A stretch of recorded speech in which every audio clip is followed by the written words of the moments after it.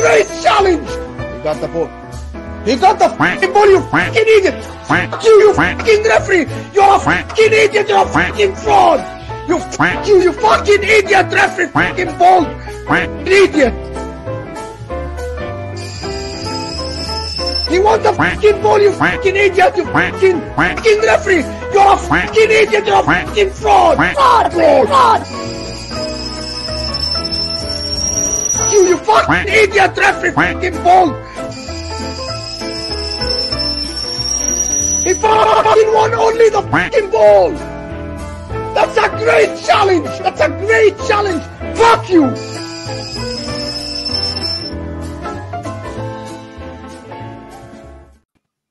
Welcome back to the Top 6 show. It's Thursday night. Thank you for that footage, courtesy of Judge Mo. Maybe the best meltdown I've ever seen him. All I heard was fraud, F this, F that, and bald. Randomly just said bald. So, yeah, big up Mo. Viewers, hit like buttons, subscribe to the Football Terrace. We're sponsored again, as you can see, by our friends at Match Bingo. I genuinely mean this. It's the best game to play during football matches. If you haven't started playing it yet, it's just like bingo, but instead of getting a legs 11, number 11. I don't know what a 32 is. I haven't really, whatever it is, whatever the numbers are, you get free kicks, corners, goals in certain minutes, etc. Get it downloaded now. More on them later. We've got a brilliant panel for you tonight. Some familiar faces, as you can see. Man like Dio, back by popular demand on the terrace. We've got George in the house representing Tottenham. Of course, the wonderful Kate is here to fill the show with the dulcet tones as ever. But we have three debuts on the show tonight. We've got little Connor, who by all accounts is an adult. He looks very young, but he is an adult. He's on the show with us today. We've got man like CB, who's, by the way, Connor's an Arsenal fan, so everybody knows. We've got CB making his debut on the terrace, who is a Chelsea fan. I watched one of your vlogs earlier on today, bruv. The meltdown at the end. The Carabao Cup. Yes, it was a madness. I just need to ask, what room were you in? Because that was like a Prince's Palace that you were in at the end of the day. So for the weekend, it was my first ever cup final for Wembley. So I was like, I got the shard for the weekend. I was like, let me make an occasion out of it. It didn't end well, though. Let's just say that. No, well, I was about to say, that room you were in, I thought, Jesus, I want him on the show. Maybe he'll sponsor us, because there was some serious money, I thought, there. And we've got man like Paddy Murphy making his debut on the Football Terrace as well. You all know him, huge Liverpool fan, huge star over there on TikTok and amongst other platforms as well. Welcome, Paddy, my mate. Thank you very much. Pleasure to be on. Meant to be on a while ago, but that was interrupted. But we won't go into that. But I'm happy to be on now. More than welcome. Everybody always is on the even people that don't like me are welcome on the terrace. It's no echo chambers. It's a mantra, as it were. CB always does it big. Is that one of your friends, Bernie? Is Bernie one of your mates? Yeah, that's one of my people, yeah. There we go. I like it. I like it. Lots to talk about today, loads to go through. But I actually wanted to start off in the social media realm to begin with, because we're all content creators at some level. Some just starting out, some have been established for a long time. And in the last few days, we've seen maybe the biggest name in our industry, Mark Goldbridge, very much attacked by the media, slammed by the media, lies put out about him that, they made it sound like he'd kidnapped Rasmus Højlund before doing an interview. And I just wanted to throw it out to the panel, really. What did you make of the way that they've been slammed and attacked this week for simply, by the mainstream media, simply interviewing a player? I think for them, for the mainstream media, it's kind of like a culture shock. They kind of realize, okay, the traditional ways of sports content, journalism, etc. has changed, and it threatens them. So the only way to respond is to really just slander him, try to ruin his reputation, etc. But yeah, you can tell them, and they're terrified, man. Everyone's tired of the regular independent Guardian articles where you ask the safe questions. Everyone wants the organic stuff. Yeah, I agree. I agree. I mean, I know it's not everybody's cup of tea. I know not everybody likes him, and you don't have to agree with his footballing opinions. But I just think I've said it a few other streams today that people have this weird notion of, oh, look, Goldbridge is getting it. We jump on this bandwagon and help get him removed. Not that that's going to happen. You can't get rid of his platform. But let's just say he can't take it anymore and he retires. I think some people labor under this illusion that maybe all these 1.8 million subs will come and watch me instead, and I'll be as big. And it's one of two things for me, Paddy. It's one, that's probably not going to happen. Secondly, if it did, the media would then just come for you anyway. Yeah, well, I think on the media, I think, as you were saying there, it is true. It's a culture shock. The mainstream media is kind of being taken over by the social media world. And if the most key point of that is, if you look at Sky Sports these days, you look at Soccer AM, that was the kind of stalwart, and now it's Soccer Saturday or Soccer Social, and it's full of social media stars and influencers. So they're kind of taking over the game now. And someone like Mark, he is the godfather of football fans online. He is number one. And I think everyone wants a piece of that pie. And you can have your opinions on his opinions, but at the end of the day, it stems from a place of jealousy where they want what he has. Like, he's doing very well for himself. And yeah, it wouldn't be a case of if he goes tomorrow or is banned or whatever, you aren't just going to take those, because you're not Mark Goldbridge and people subscribe to him specifically for his character and personality.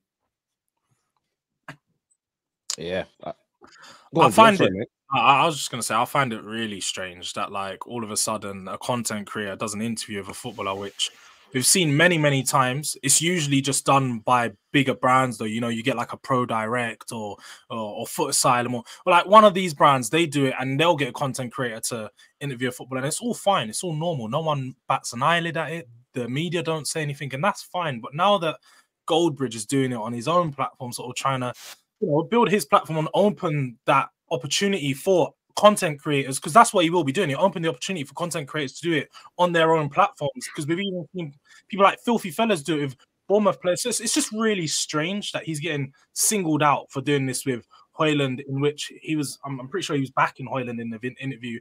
Of course, he slandered United players in the past, but pundits have slandered players. It's just a part of the game. We've all got opinions on the game. We are going to call players out for their performances, but to sit here and throw death threats and make it like all the media throw these things at him, we're just doing an interview. It's crazy, honestly. I do find it really strange. And it's not the interview. It's really the interview is an excuse. Mainstream media is not relatable anymore. It's not. Everybody has access to information on their phone. They don't need to go switch on the TV, subscribe to a cable network, do anything. They literally can find whatever they're looking for on their phone. And because they're no longer relatable, they can't get those interviews. Like, even if they get it, they're not getting the views that they want, because their social media platforms are not pushing as hard or are not relatable. Like, people can relate to Terry, they can relate to you, they can relate to Kate, they can relate to normal people sitting down in their homes. You can see the background, you can see the picture, you can see these are normal people that are relatable, that I can listen to, who know something about football. They may not be professionals, but they're good, they're entertaining them. So for the mainstream media, they are scared. They are getting shut down. A lot of them are getting shut down. A lot of them are moving to online. Like, offices are shutting down. So they can't compete online because they're getting in really late. 1, 2. They just don't have what it takes. So right now, the only way to do it is to get rid of the people there. Like, it's scared dog. Crazy about it. Just mad. I think this is the underlying issue, which I realize. Barring a handful of journalists, Fabrizio Romano, probably David Ornstein, there's a handful of them, and most pundits, by the way. If Sky or the newspapers or TNT Sports stop employing them, they can't make any money. If every brand in the world said, we're not going to work with Rants, Saeed, Redmen TV, United Stand, AFTV, those platforms and the people that own them would still have a good living and a good life. And I think that irks these people, that if tomorrow, some pundits, like Gary Neville, would be fine because he's grown such a big network himself that he'd be okay. But the vast majority, no, they've got no influence. We had a few footballers that came on our show once. I remember speaking to like my partners, and they went, they want like £1,000 an appearance. And I said, I'd rather not. One, we won't make that money back. No one really cares about their opinion. And I'd much rather just get normal fans who speak candidly on. I find that more entertaining, and my viewers respect it more. Yes, I can pay some ex-pro that retired 15 years ago £1,000, £2,000 to come on, but no one really cares about their opinions. If you want the people who opinions we care about, they want 30, 40 grand an appearance, and we're tiny. We can't afford to do that. So I think there is that, again, the 2 or 3 big names, they're fine. But everybody else in the middle, I think they look at it and there is such an underbelly of jealousy. But there's a weird comment here that says Terry's working for Goldbridge, but didn't see him do that for Robbie when he got attacked by fans in the media. But that's just a lie, isn't it? Here's multiple videos I did all them years ago defending Robbie, defending Flex when he was getting it. I have every step of the way. Even when I did my thing that you see at the bottom there, Heavy D, that was done many, many years ago. I have called this stuff out every single time fan channels are attacked. So let's drop the bullshit. Let's drop the nonsense. It isn't about twerking for Goldbridge. I've done it for Flex. I've done it for AFTV. I do it for anyone in the fan channel community, the fan media community, because I think we have to stick together. We have to stop shrinking our audiences. We have to stop beefing with each other. Even if we annoy each other, we're in the same industry. Take it on the chin and help each other grow. And there is too much, and you know this, Paddy, there's too much backbiting and infighting and between ourselves, when what we've really got is the mainstream media are trying to shut us all down. If they had their way, we need to all stand together. Absolutely, like 100%. You're right. There's enough people coming for content creators without fighting amongst each other, and it just people, as we were saying before, people like kind of thrive off beef. They think, oh, this is great, it's views, but it's not sustainable. We kind of gotta band together, because the mainstream media, like it's funny, the social media world is becoming the mainstream because TikTok is the mainstream. Everyone's on TikTok. It's going direct to them, whereas the mainstream Sky Sports and all that are kind of, you know, diminishing slowly. Well, Sky Sports are still kind of doing well, but yeah, we need to band together and collaborate things like this, and you know, stick it to the mainstream. Just to piggyback with what Paddy was saying, even with Sky Sports, if you notice these days, the people that they're bringing on is the content creators, the people that are making content independently as well, which is actually rattling the mainstream media more. But in terms of Alex Goldbridge, I feel like everyone, especially in this space that's making content around their clubs, fan channels, etc., should be supportive of him, because he's kind of broke through something like that's not really regular. The fact that he's interviewing players, you never know, one day Terry might be able to interview a player, you know, stuff like that. Is actually breaking. And this is it. If the fans then jump on it and help shut it down because the clubs say, actually, this is too messy, you're cutting your nose off to spite your face. And I remember, I think it was Ricky Gervais sort of said this about cancel culture, where he said, if you try and get everybody cancelled for things that are now banned, but they said them 10 years ago, he says, all you're really doing is guaranteeing that in 10 years' time, you get cancelled for something that saying today is fine and acceptable.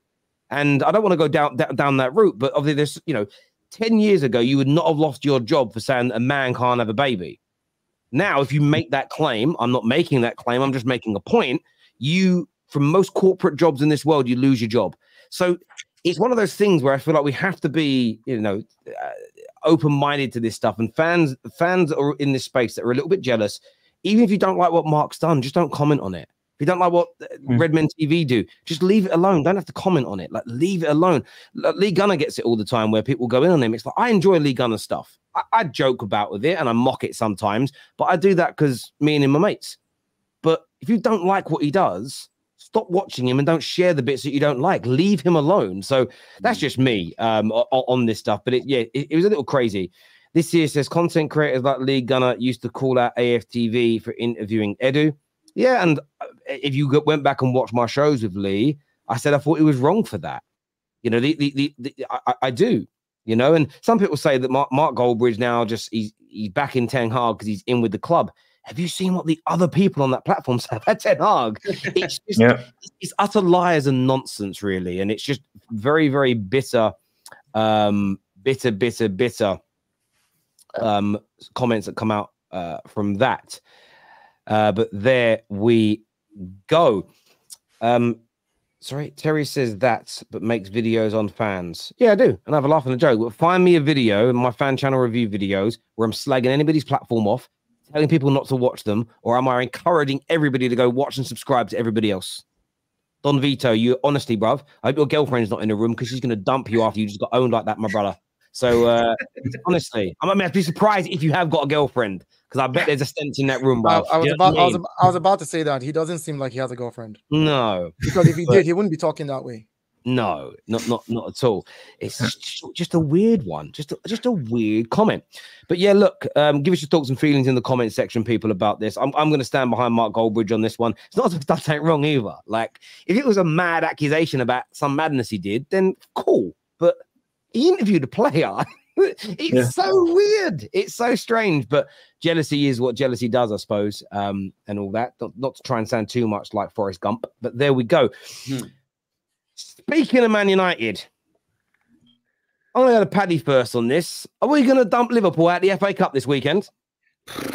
I mean, I should be a lot more confident for this game given previous results, but that game at Anfield a couple of months ago kind of still lives kind of rent-free in my head. With all due respect, that was a unforgivable 2 points to drop in for our point of view. But you've done well. I think it's going to be extremely tight. I've been kind of saying it's going to draw and probably go to penalties. It's a weird one because obviously I want to win the FA Cup. It would be nice, but the Premier League has taken my kind of full mind space, and I think that could play into the game too. I think our squad is very limited. We have a couple of players coming back, so I think we'll be pretty strong for Old Trafford. But Old Trafford's not an easy place to go for us. It has been recently, but it shouldn't be. And I think we're kind of back to that. Lightning can only strike so many times, and I don't see a hammering by any means. I think it's going to be very close. I'm gonna go 1-1, and then I'm predicting Liverpool to win on penalties. So part of me right now would take a 1-1 and penalties because we're so bad. What about a panel? I want to go to Connor. I haven't heard from Connor yet on the show. How do you see this going this weekend between Man United and Liverpool? On paper, Liverpool are the favourites. Yeah. There's an FA Cup game. It is the biggest derby in the world. How do you see it going? I think if it was at Anfield, I'd have a bit more of a stronger opinion on Liverpool, but we've seen with United, they can get results at Old Trafford against Liverpool. It's happened before, and it's not like an uncommon thing. It has happened before. I don't know. I just think as much as, Liverpool want to be going for another treble possibly, or quadruple, however you want to go with it, I see them going for it. I do see Liverpool going for it. And as much as, Man United have been terrible, I can't say it's going to be close. I don't know if I'm being a bit boring there and I'm saying, I'm going to give United the benefit of the doubt. But Liverpool are just Liverpool, innit? And as much as it was a 0-0 in the last fixture in the league, and this is going into the cup, I see nothing but a Liverpool win here. As much as, I want to try and give credit to United in some way, shape or form, but they've just been, we know how United have been this season. I don't know if Højlund's still out. Is Højlund's going to be available? I'm not too sure. According to some reports, he's going to be fit this weekend. Him, Mason Mount, back in full training. Lissandro's not back until after the international break. So we've got the might of Money Mace coming back. See how I had to laugh and I couldn't even keep a straight face. But Højlund coming back important. Højlund will be fine match fit wise. It's only been a few weeks, and if we've got any chance, we need Højlund on the pitch. We need him up front if we've got any chance. You just see the games when he wasn't there. The difference. I mean, listen, the United attack hasn't been great at all this season. But obviously, when Højlund left that squad out of the injury, you can just see the difference. Just in those couple of games. So I think it will make a bit of a difference. But however, Liverpool. I agree. I can't lie. I think Liverpool are going to steamroll you guys. I know. I saw that. I know Paddy hates to hear these things, just in the sense that like it's going to put a lot of pressure on his team in a game against United. Which, like you said, it's at Old Trafford. It's happened a couple of times, but it can go either way. But looking at the performance against City, I just think this team is hungry. Like they're starting to get to that point in the season where they can smell blood and they know what they want. They're going to go for all the trophies that they can get, and this is one that they're in it's quarterfinal, right? This round, yeah. So they're literally 2 games away from the final.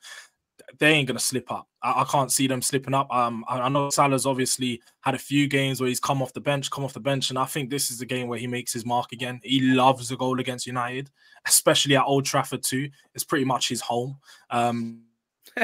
So I generally see Liverpool pulling out all stops, walking away winners. I don't think it's going to be a battering. I don't think it's going to be 3 or 4-0 like they have in the past, but I do think performance-wise, they're going to completely control the game, and it's just going to be too much for United. I think individuals, listen, I think Liverpool are going to beat United, but Terry, you might need to rise, yeah? I'm tired of Liverpool in these competitions. I can't play these man again. If we beat Leicester, we could be going to Wembley again against these guys. I'm tired of it, bro. Right now we're just the little boys to them, So listen, Liverpool, it don't matter who comes in, man. They've got a coach that just knows what he's doing. Clear instructions for these guys. It don't matter if they're young, they're good enough, to play against this United team. Because it doesn't matter who United put in, there's still a massive hole in that midfield. But I'm just somehow, you know, as much as I hate United, I'm just hoping somehow they beat them. Yeah, because I'm tired of playing Liverpool as a Chelsea fan. I'm honestly tired of it. Literally put the words out my mouth. That's the last thing I need. But in terms of United, I feel like United have way more to play for with this game. They ain't got nothing else going for them this season. The top 4 races a bit here and there, but you know, Liverpool are still that favourites for the Europa League. You're in the title race, so I feel like there's going to be a little bit more hunger on the United side of things. It's also a home game. So fingers crossed United do the business, isn't it? Like you said, bro, the last thing I want to do is face Liverpool again in Wembley. That broke. This sounds a bit mad. I think Liverpool have more hunger. Jurgen Klopp's final season, you know, I think they're going to want to put out all the stops. I generally think they want to go for it. I don't blame it. Every club wants to go for all the trophies, of course. But listen, United, yeah, this is the only trophy they're going to get this season if they really go for it. But for me, Liverpool... Yeah. That hunger is way more there. Klopp, you know, want to probably get a treble. Though if they want to go for the quad, they can do it. I think the hunger's more Liverpool this season. Yeah, I think you're right with that. I think our hunger is set. Like our motivation is set in stone. There's no motivation more needed than it's Klopp's last season. This is our last chance as a group because there's no certainty on one who's coming in and two how we're going to play. So. Yeah, I think the hunger is not going to be a question. I think Liverpool will be bang up for it. And having won the Carabao Cup, it gives you that impetus. Okay, we've got some of these players got their first taste of a trophy with the club, so go on. I think this game, the longer it stays 0-0, the more it favours United. I think that was the case at Anfield too. I think if Liverpool were to come out and score early, it could be a case of 2, 3, 4 maybe, and we've seen 7. Maybe 7 then at Old Trafford. But if we start early, if we score in the first 10 minutes, I reckon we go on and win like 3-0. If we don't, if it's 0-0 at half time, it's gonna squeak out a draw. Paddy, who have you got missing for this game, and who do you think is gonna start for this? Like I've seen Gravenberch. It's gonna be pretty strong. We're looking at pretty strong. Obviously, Keller in goal, Bradley, Kanate is going to be out, so it'll be Kwanzaa, Van Dijk, Gomez. Midfield 3 is full strength right now. Mac, Szoboszlai, Endo, and then it'll be Salah, Nunez, Diaz. So we're pretty much full strength apart from Kanate. And you'll definitely rotate tonight as well. You're winning the game, man. You're winning the game. Yeah, it'll be tonight's going to be the kids plus kind of. I think you're going to give Szoboszlai and Salah minutes for fitness. Paddy, let me ask you a question. With the injuries, you had more injuries in that. Yeah, with the injury situations you guys have been facing, you've got the Europa League getting it's crunch time now. The title race is heating up. Ideally, would you rather not be in the FA Cup to save your legs for like you said, the league? That's what you're focused on really, and the Europa League. See, the Europa League is a different one. Usually every year we're like, oh, no. But if you don't know, the Europa League final is in Dublin. Obviously, I'm Irish, so I have a good hope of being there. Please, fingers crossed. So usually the Europa League is kind of like meh, but I really would love us to get there and win it. And we could hopefully, obviously we've Sparta Prague, we're already through. Hopefully we get a handy next round and we can kind of rest players. I think we have the squad that's capable of getting the job done, but obviously Premier League is absolutely the preference because I can't handle another. If we finish second by a point again, I genuinely might have to stop watching football because my heart is broke with this. Especially with City to win it as well. I hope if it's not us, I hope it's City. Because if Arsenal, I'm sorry, I could not handle that Arsenal and Arteta beating us to a title. I would get sick.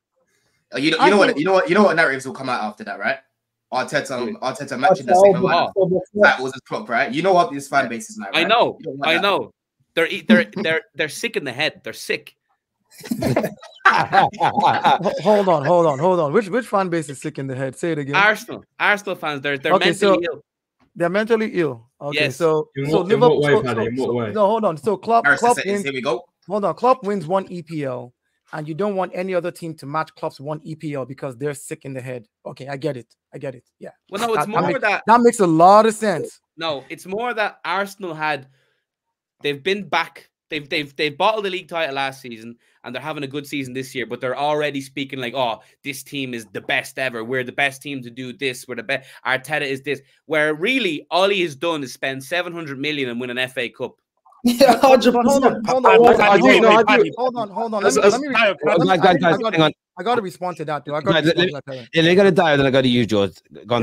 So yes, you're right. 700 million to win an FA Cup. Liverpool has won it once in 30 years. You bottled it to City back to back, and the season you won it, there was nobody competing against you. You literally had it wrapped up in that season by April. So what are you talking about? You've never really been in a title race. So you're saying who's having a yes, yes. No. Yeah, hold on. How are you trying to? No. Hold on. In 6 years, how much have you spent to win it once? In 6 years, tell me exactly. Listen. How are tell you me how much? Tell me how much you spent in 6 months. I will. We're talking about the EPL now. Don't bring in the UCL. Don't bring in. No. EPL. I will. You have to in the consider EPL. Hold on. Don't do that. You're a Chelsea fan. Wait. You're 11th position. Sit there. Wait. Let's do this. Liverpool has bottled it to City back to back to back. And the season you won it, there was no title challenge practically. You had the season wrapped up already. So what title race have you been in where you sit down, you've won it once in 30 years, and you say to another team that has 3 of the same trophies that, oh, they're the ones who don't know. Man, let's stop this narrative. We see the facts here. Liverpool has not been in the title race that really is that tight, except the one time that they lost by 1 point. No, so no, what let me respond, please. What are we talking about here? What is crazy? What do you mean bottle? We've lost out on a title to City by 1 point twice. Then you bottled it. That is a title race. That is like... If Arsenal bottled it, that means you bottled it too. What are you saying? No, we didn't. You were ahead. They actually won the They won the title. Don't try to change the narrative. They won the trophy. That is a madness. No, I'm not saying he hasn't won the trophy. I'm saying, but in 6 years, they won it once. And to turn around and say the other 5 years, you didn't bottle it. Like, for you to that's like saying any second place team bottles a league. You can't, we are competing with. Hold on. So Arsenal only bottles it because they were on top for the 93% of the season. Hold on. They were on top of the your own record. Hold on. So when you were on top, like whenever Liverpool was on top and City came and won, you didn't bottle it? Did you at no point in the 6 years were you never above City? What are you talking about? Not ever right like Arsenal were. Never. We were never. It doesn't matter. But were you ever can I ask you a question? Because first of all, I was actually going to defend you. I was going to say I'm not hearing a Liverpool fan come and talk about their team being called the greatest. We heard Liverpool's team in 2019 was the best ever Premier League team we've seen. So that was all I was going to say. But Dio, there's no way that you're trying to change the narrative that you did not bottle it last season. I'm not saying we didn't bottle. I said we bottled it. No, Hear what I said. I'm asking George, you. I agree. We bottled it. But I'm saying, listen, no, I'm not. I said if Arsenal bottled it, which I agree to, right? I totally agree to that. Was there any time? That's why you have to listen to understand and not just. I said if Arsenal bottled it. No, I did. I said I did. He did. I did. I said if Arsenal bottled it, which I agree to, I'm simply saying in the 6 years where Liverpool has won it once, was there any time in those 5 seasons where they did there was one season? I think there was one season where they were 11 points clear of City and City still won. City still came back and won. Game in hand. I think there was one season where Liverpool were ahead of them by about 11 points. Between 8 and 11 points, and City came back. I think you're thinking of they won so many games in a row that season. Yeah, so let's level the narrative. I agree with Bottles, but you have to agree too. You can't just turn around. Yeah, let's see. 1 second. Let me just. Sorry, let me just hear from Paddy for a minute. Let's go back to Paddy as it's his team. See, what he's saying is there's no. He's trying to compare it. There's no comparison. Arsenal did bottle it in the years with Liverpool. There was never ever a time in Klopp's tenure where we were that clear of City. At all. We've lost the title by a singular point. And if you look at each of them individual seasons, there was blatant errors that cost us that title. The Rodri handball away at Everton. It wasn't a case of we should have won those titles. And not to mention, Man City are a state-backed sport washing project that have 115 charges leveled against them. Let's not pretend like it's a fair fight. Let's not pretend now. Come on. So it's not a fair fight for Arsenal too from last season. That's what you're saying. So how should it not be a fair fight for you? But when it comes to Arsenal, they bottled it. But hold on. But listen, you see, but at a point you have lost a 10-point lead to them in some time in this 6 years. So listen, I can pull it up on screen and put it on screen. Don't let me do that to you. I don't think we've ever been. Listen, the facts are the facts. We've all bottled against Man City, the juggernaut with 115 charges. It's cool. Let's accept it. But don't just label one team bottlers when you have bottled it before as well. We've not. That's all I'm saying. That's what I'm saying. We've not. You just gave reasons. You did bottle it the season. You just gave reasons. You did bottle it the season that Man City. The season that you were clear of Man City by 11 points. That's not. We were never 11 points clear. When it was 10 points, and John Stones 10 points clear. Pull that up now. There's no chance. Didn't they win 14 games in a row or something ridiculous like that? We weren't 10 points clear. Not with the same games played. No way. Yeah, they had a. I remember you were clear. I remember you were clear by 2 points. 7 points. 7 points. It was 7. So a game in hand matters now. When Man City had a game in hand last season, you all said it's not about a game in hand for us. No, Man City had a game in hand as well against us last season. So the 8 points you guys are talking about, so that means officially the 8 points you're talking about is 5 points last season. You can't play this narrative. It's so dumb. This is the difference. This is the difference. Yeah? This is the issue. What's the difference? Arsenal, look, Chelsea on the mud right now. We're in the mud, yeah. You guys are on a longer title drought than us, a trophy drought than us. You guys haven't won a trophy since 2020. We won in 2022. Let's not even talk about the league. You guys haven't won the league since I was 3 years old. I agree with you. Listen, I agree with you. But you had 20 years, 4 tournaments, 80 trophies to win to catch up. I still have more trophies than you. I still have more trophies. No. If you want to talk about trophies, you're talking about trophies. For 20 years, we haven't won trophies. You had 4 tournaments every year for 20 years. That's 80 trophies. You could have won 80 trophies and caught up by now, but you haven't. Because you're not that good. How many of them have you enjoyed, though? How many of them have you enjoyed? Listen, bro. How many of them have you enjoyed? I'm going to step in here. No, I'm not letting it. I'm gonna be Kim Jun on Un here, whatever his name is. We're not doing no dictatorship right now. We are not erasing. You know what? No, I'm not erasing anything. I'm not erasing anything. I hate that. You know what I'm saying? I'm going off of Dio's logic. No, hang on. Stop. Please. There is no way we're going to sit here and say trophies for your club don't count that you didn't witness. I never said that. I never said that. That never left my mouth once. What I'm saying is earlier. So what's his name, bro? CB, yeah. CB was about to say something earlier, and Dio was like, "Don't talk, you're 11th" or something like that.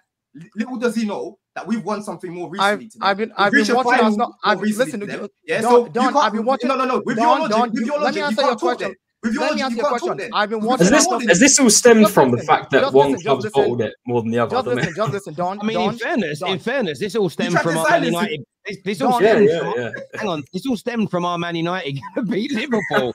This is how we ended up here. So I want to get a Kate on 1994 is when I've been watching Arsenal. So I did witness cups. I did witness winnings. So if you want to ask me which did I enjoy, I can tell you I've been watching since 1994. That's when I had the opportunity to be able to see the games. Before that, I was following the team.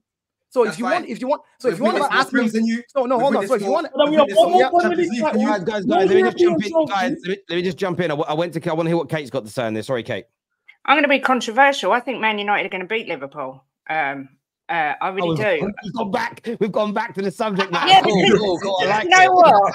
All I hear is a load of adrenaline and testosterone getting flown about, and I switch off. As soon as I hear men shouting and screaming at each other, I switch off. Especially when it's my dick's bigger than yours, or I've got more trophies than you. Funny about that, Kate. That's what Jim says you do at home and all. He said you roll over and go to sleep. Sorry, I couldn't help myself. Yes, I actually think I think Manchester United are going to beat Liverpool. I don't know why. I don't know why I feel it, but I do. I think particularly if they've got Højlund back. Yeah, I just think Liverpool are going to be fully focused on the league. And yeah, I get it. They're going to want to win as much as possible for Klopp. And I hope they do win the league. But I've just got a feeling Manchester United are going to beat Liverpool this weekend, whether it be on penalties or in full, like in 90 minutes. I think they will win. That was all. You can go back to arguing now. We've got an Arsenal section later and title section later, so I think we can pick it up there. But I am going to be Kim Jong Bunun, whatever his name is, and just say that I'm not going to allow trophies that you didn't witness being won to be erased. Not even for my club, because Terry, I agree with you. Hang on a minute. Poor old Kate and George, they'll be sitting there with one Carabao Cup.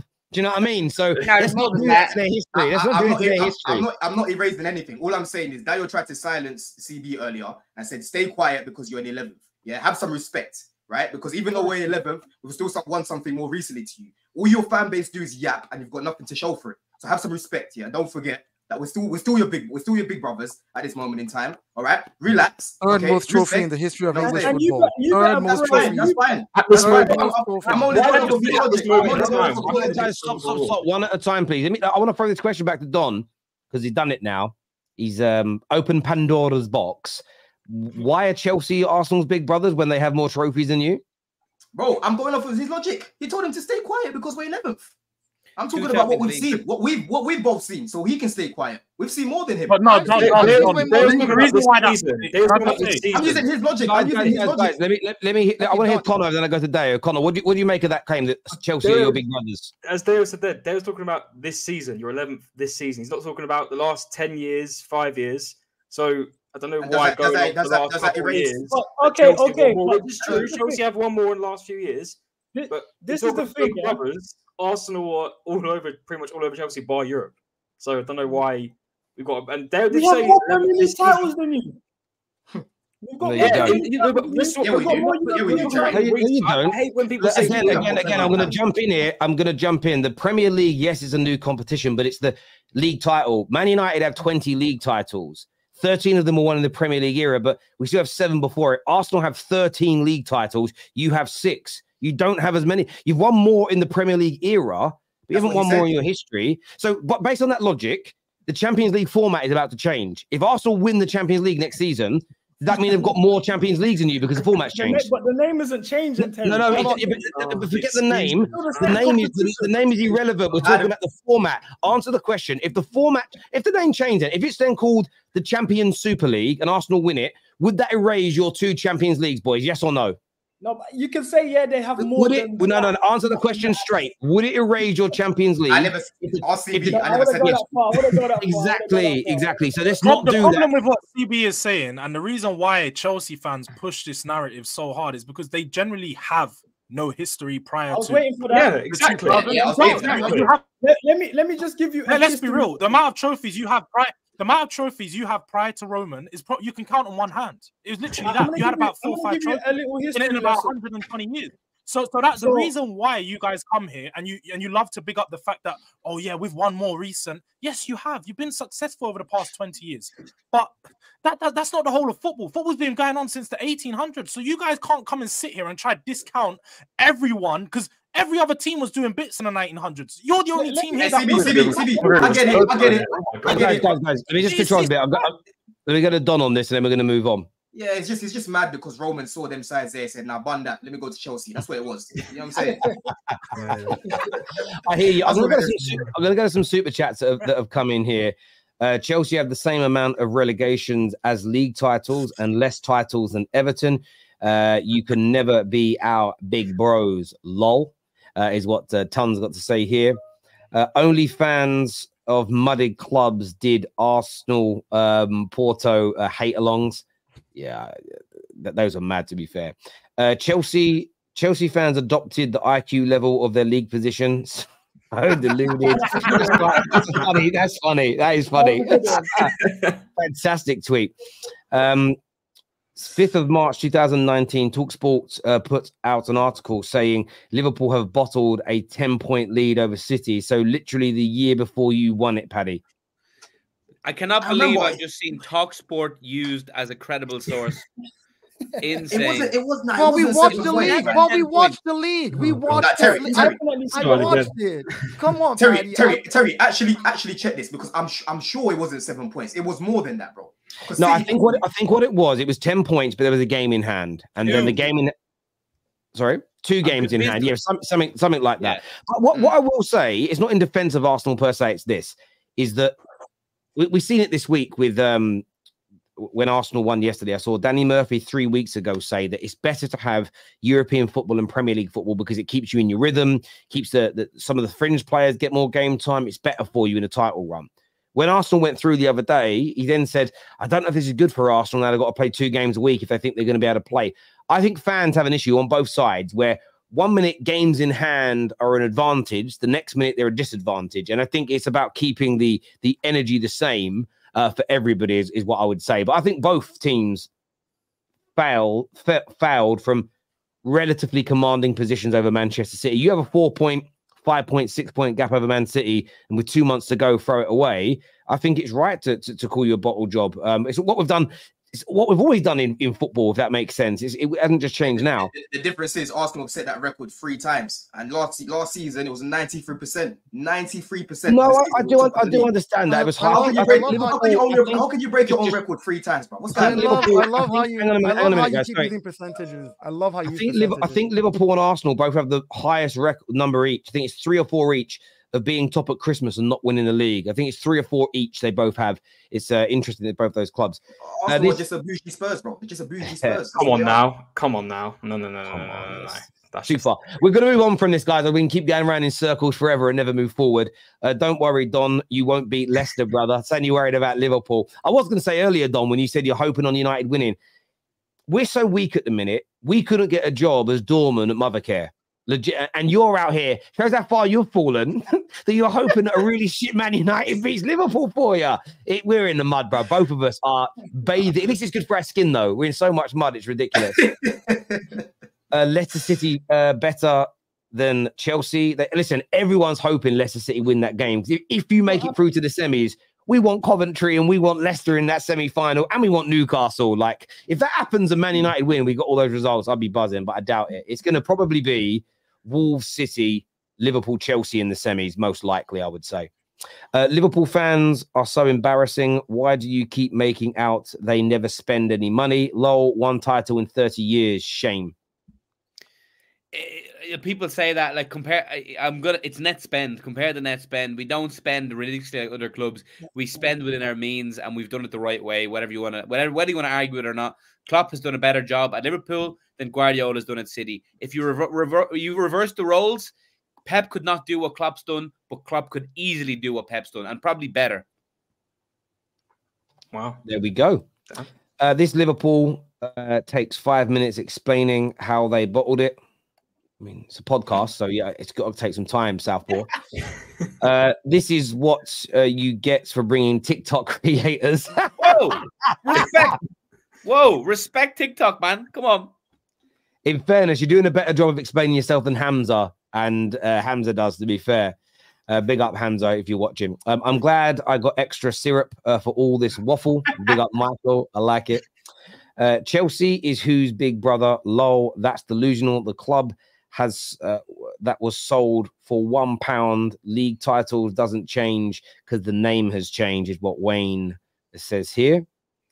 Liverpool bottled it so hard in the 2018-19 bookies here in Australia actually paid out Liverpool title early, then had to pay out for City's. Wow, that's a madness. That's a madness. You cost the bookies, but that's a good thing. You all say Liverpool won Premier League. Make your minds up then. Well, I don't. I say 1 title in 30 years. Yeah, Liverpool don't have one. They have 1 Premier League title, yes, but they don't have 1 league title. That's absolutely right. But yeah, the league titles, second most successful team in the world. That's why I don't want you to win the league. Terry being biased regarding Arsenal's lack of European trophies because Liverpool have more than United. That's not true, though. Arsenal have 2 proper European trophies, and it's a fact. They don't have one as big as the European Cup / Champions League. But they won the Cup Winners' Cup in an era where the Cup Winners' Cup was massive. We're not rewriting history on the terrace. They won the Intercity Fairs Cup. And I only learned this the other day. I thought that was a Tim Pot trophy. It wasn't. Just 5 minutes ago, they said that we have no heritage before Roman, but we won the Cup Winners' Cup under Vialli as player manager. I didn't say that. The same amount of trophies you can count on your hand. European trophies, though, prior to Roman. Well, you did, and Chelsea did have that. But the Intercity Fairs Cup that is on Arsenal's list, that was what the UEFA Cup was, which is now the Europa League. Before it was the UEFA Cup. So this notion that Arsenal don't have any European trophies makes me laugh. It's because people don't understand the history of football. When they say Intercity Fairs Cup, I mean, it does sound like a friendly competition, but it isn't the Audi Cup. It literally, I mean, there is one on Spurs' website I love that you guys list as a trophy. It's called the Costa del Sol Cup on there. And that's what I thought the Intercity Fairs was. I thought it was some random thing, but it's legit. But yes, I'm not being biased. I'm just being honest about the history of football. And I'm not going to downplay Cup Winners' Cups, because Fergie won 2 of them when it was very hard to win in the 90s and the early 90s and late 80s with Aberdeen, by the way, where he beat Real Madrid in the final. So from my point of view, Real Madrid with Aberdeen, I'm not going to undo that history because this is what I say about trying to win battles. I'm not going to undo the history of the greatest manager ever to try and point score against Arsenal, because Sir Alex's legacy and Man United's legacy means more to me than point scoring against Arsenal. It's dead banter, in my opinion. So, yeah, I'm not being biased in any capacity.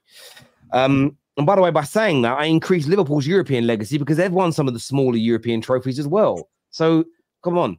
Let's just speak about football here. I know we got called out the other day by Big Steve that you can come on the football terrace with bad football knowledge. And by the way, viewers, I think you great guys have tremendous football knowledge, but it's not the case. It's not the case. Big up Big Steve and Terry. Big Six, Terry, just a quick tip for people that didn't know what the Cup Winners' Cup was. You had to have won a trophy to actually play in it. It wasn't first, second, or third.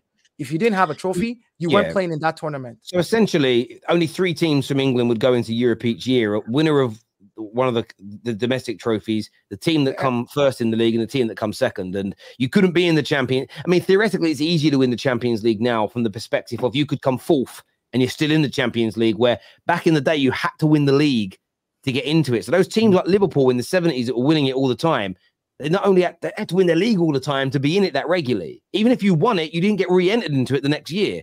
So those achievements, we can't start undoing the history of football to win battles in 2024. It's never, ever going to happen. Not on the terrace anyway. You can do it on TikTok with Paddy. I agree. But yes, score predictions for Man United versus Liverpool. What are you going with, George? 3-1. 3-1 Liverpool. Okay.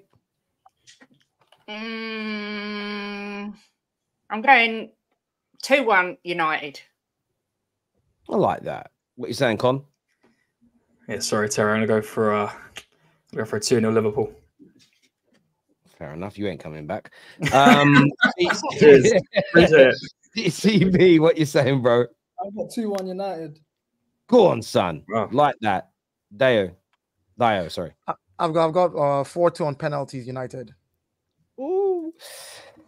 What you going with, Paddy, mate? 1-1 and Liverpool to win 5-4 on pens. And man like Don. 2-0 Liverpool. 2-0 Liverpool. Viewers, I'd like to get yours. Remember, you can follow all these games at the weekend using Match Bingo. It's a great game.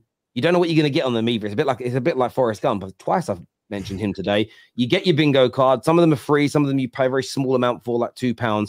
And you have lots of random elements that need to happen. It could be a corner in any minute ending with 3. It could be at least 2 players to be booked on Man United, at least 1 goal to be scored with a header by Liverpool. And if you're the first person to get a line, you win money. If you're the first person to get 2 lines, you win money. If you're the first person to get a full house, you win money. It's an amazing game. There's no stress with it either. It's not like putting on a bet where you've got to think who's going to score next, what player should I pick. It can be a little stressful, especially when you do a first-time goal scorer and then they're on a bloody bench because you did it 2 hours before kickoff. This is great. It's perfect. There's no stress to it. Get it downloaded now. You do have to be over the age of 18 and in the UK to use it. Get signed up to Match Bingo. The other big game in the FA Cup this weekend, City take on Newcastle. Anybody see an upset in this game at all? No chance. No. Not at all. Especially with Anthony Gordon being injured as well. Getting like in transition, I thought the only way they really get beat City is just through the mid block and then getting them down in transition. So with Anthony Gordon out, chances are slimmer. I'm not gonna lie.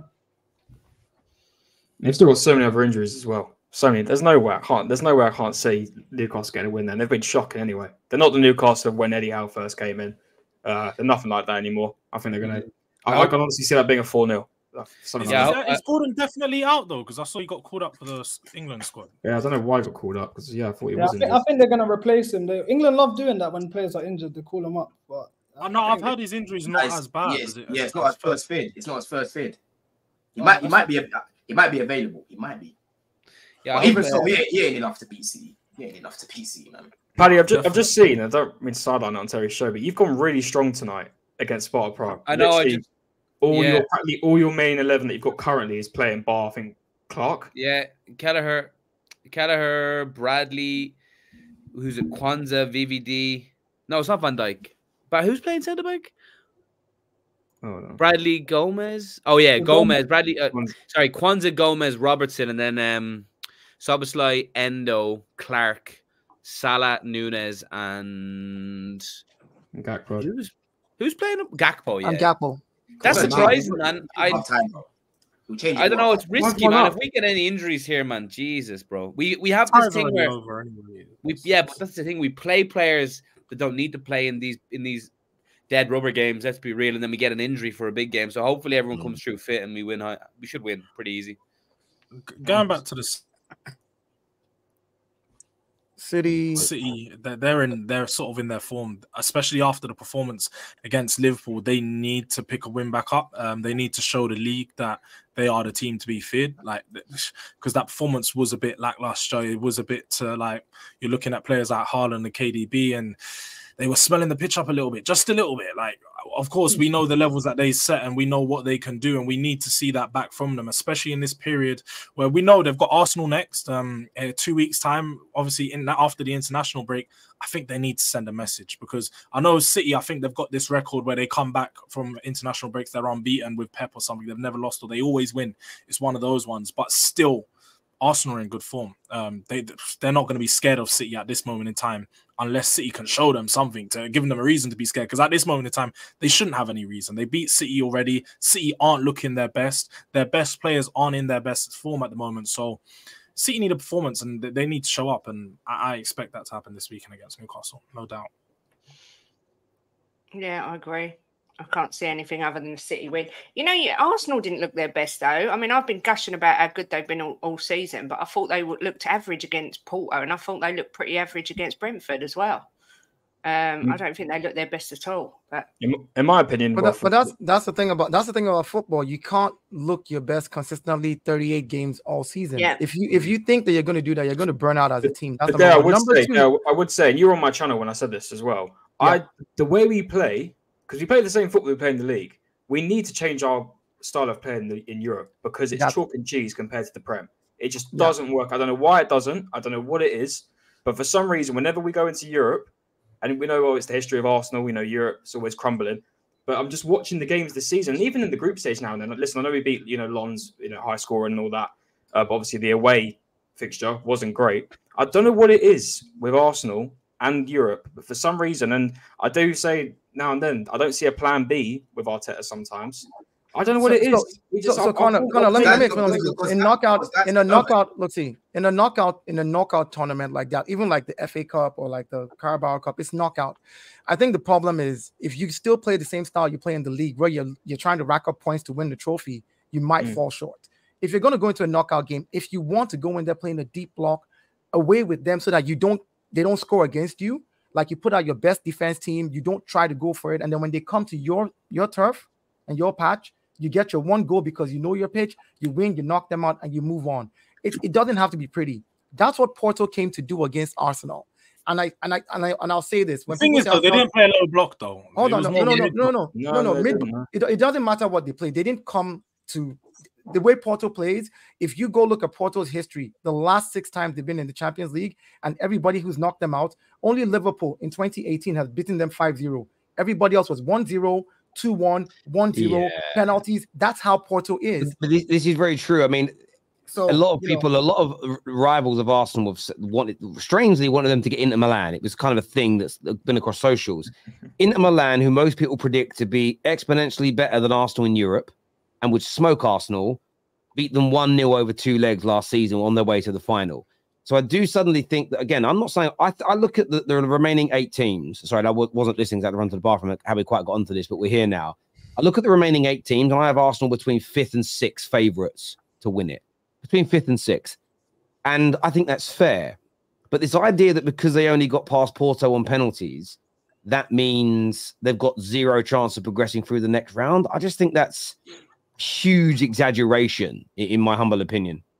100%. No, of course. I would even agree. I think it's being football fans being fickle, because we all know it's the luck of the draw. It depends who you get. I do think for Arsenal, though, the biggest thing is I don't think their team is ready to play a Real Madrid, a PSG,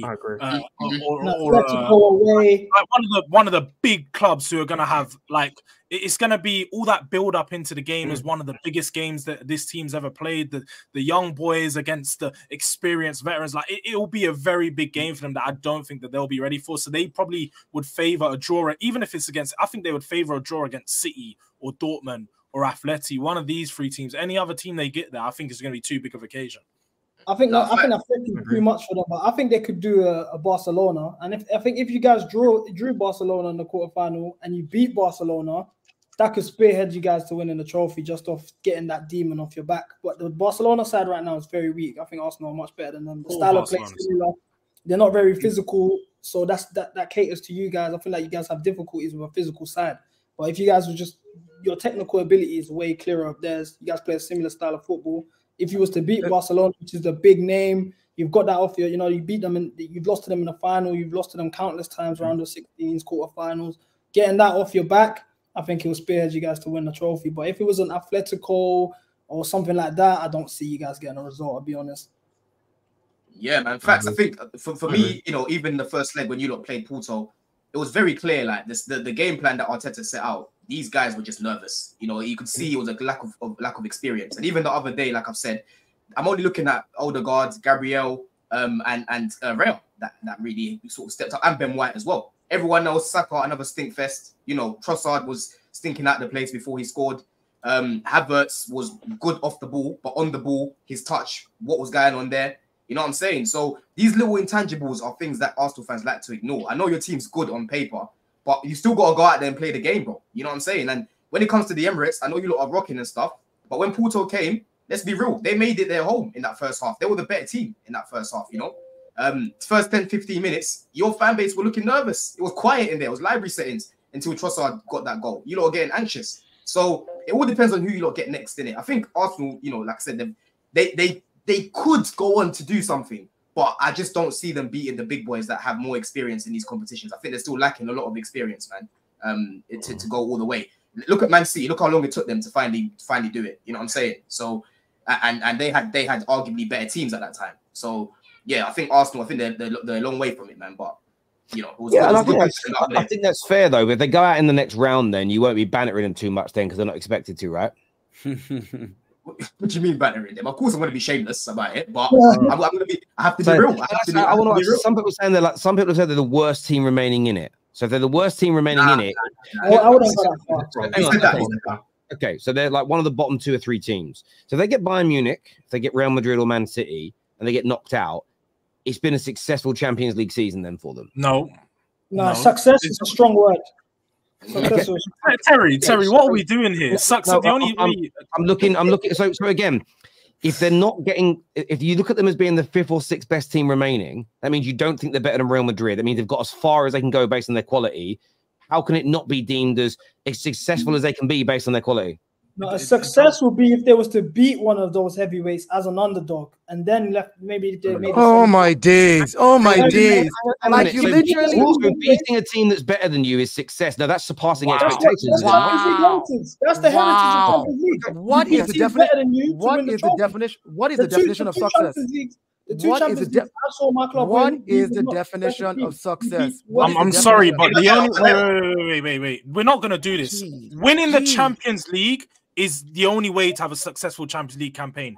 Any other thing is you have simply said, but you have simply said you don't go into the Champions League just to sit there and we're here for the party. You can't talk yourself when you can't talk through both sides of your mouth. You can't talk through both sides of your mouth. You just said Arsenal is not good enough to win it. So we agree with you. They're not the best team. They're not going to win the Champions League. So no, listen. It's the word success. No. Let me finish. Let me finish. Chelsea, you know what success is about because you got to the final, because you had the capacity and the ability to win it. Fine. That was success for you. Pause. No. That was success for Chelsea. Let him make his point, guys, please. That was success for Chelsea. For an Arteta, who is his first time in Europe, never been to Europe. He doesn't have any experience in Europe. Hold on. You can shake your head all you want. It will fall off your neck. Arteta, who has no experience in Europe, 4 years as manager. He managed Man City for one game. He didn't manage well. They got knocked out. Yeah. So and for a young team that we've all said don't have enough to win it. If they make it to the semi-final and they get knocked out, for them on their level, that is success. You can't change that for them. You can't turn around now and say, well, based on if you don't win it, how can you say they're not the best and then you say they have to win it? Like, listen to what you're saying. It doesn't make any sense. Yeah. What would you say? What would you say? Like you're breaking my brain. You're literally breaking my brain. That's what a knockout competition is. I hear what you're saying, yeah. But obviously, like how Arsenal fans are going to look at it, right? Is if they get a big club, for example, like a Bayern Munich that have smoked you, man, in the past, Barcelona that have dealt with you in the past. Obviously, these are different teams now, innit? But as rivals, we're going to look at that and say, okay, can Arsenal actually do the job? If you don't actually beat them, cool. Rivals might look at it a little bit differently and say, listen, these lot have got over that mental block of beating a big club. That's not what you would say, though. That's not what rivals say. Let me tell you what they'll say. Bayern didn't show up. Bayern didn't show up. Arsenal got lucky. Arsenal got lucky. Arteta was lucky. I'm telling you what I would say, bro, because I can be shameless about it, but I'm talking football now, yeah? I'm telling you what I would say, innit? If you don't go on and beat Bayern Munich or you beat, like I said, Barcelona, for example, teams with European heritage, bro, that's going to go down and give you a little bit of, not saying all this credit that you want, all the respect that you want, but it will let people know, like, listen, these man, cool, they're serious, innit, about their business. Because end of the day, the reason why I still look at you lot like as little boys at the moment is because when you lot drew Porto, yeah, your whole fan base was celebrating. My boy was ringing me, we drew Porto, I'm gassed. You know what I'm saying? I'm so happy. I said, bro, this is Champions League. I know you lot haven't been in it for a second, yeah, but when it comes to the knockout competitions, don't look at it on paper too much. There's too many intangibles, yeah. You don't know what's going to happen, right? Teams aren't going to just come out there. Does Porto have European heritage or not? I'm just asking a quick question. Does Porto have European heritage? Yeah, but my point is, majority of your fan base thought it would just be a walk in the park, and you had to beat them. You had to beat them by penalties. Is the point that I'm making, and that's Porto. And that's Porto, right? So right now, hold on, penalties is part of the game. Please don't say by penalties. I'm not saying you had to beat them by penalties. We were handed. You keep telling people to listen to understand. So you listen to understand as well. Yeah, what I'm saying, right? Go on. I'm saying because it's not making any sense. That's why I'm asking the question. It is making perfect sense. I said your fan base when you drew Porto were gas and thought it was going to be a walk in the park, and clearly it wasn't, right? So what I'm saying is you lot still have a long way to go to get the respect that you want in Europe, is what I'm saying. And if you beat a team like a Bayern Munich, a team like a Bayern Munich or like a Barcelona, then people will start to look at it a little bit differently. But as it is right now, sorry, let me just jump in again. And that all makes sense. I think it's absolutely fair what you said there about Arsenal. But then you get comments like this saying they are playing the underdog card. Pathetic. We can't sit here and say Arsenal have no European heritage. They're the second or third worst team left in the competition. And then if they win, and then say that you can't play the underdog card, you're literally calling them underdogs. I'm not. You're choosing one narrative you listen to, because there's also, like, you know, we've got fans like Egal. Egal was doing compilations. I'm not talking about George, let me finish. I'm talking about your opinions on this panel. What I'm hearing is Arsenal probably won't go any further. So I've said, therefore, if they do, they're not going to get back.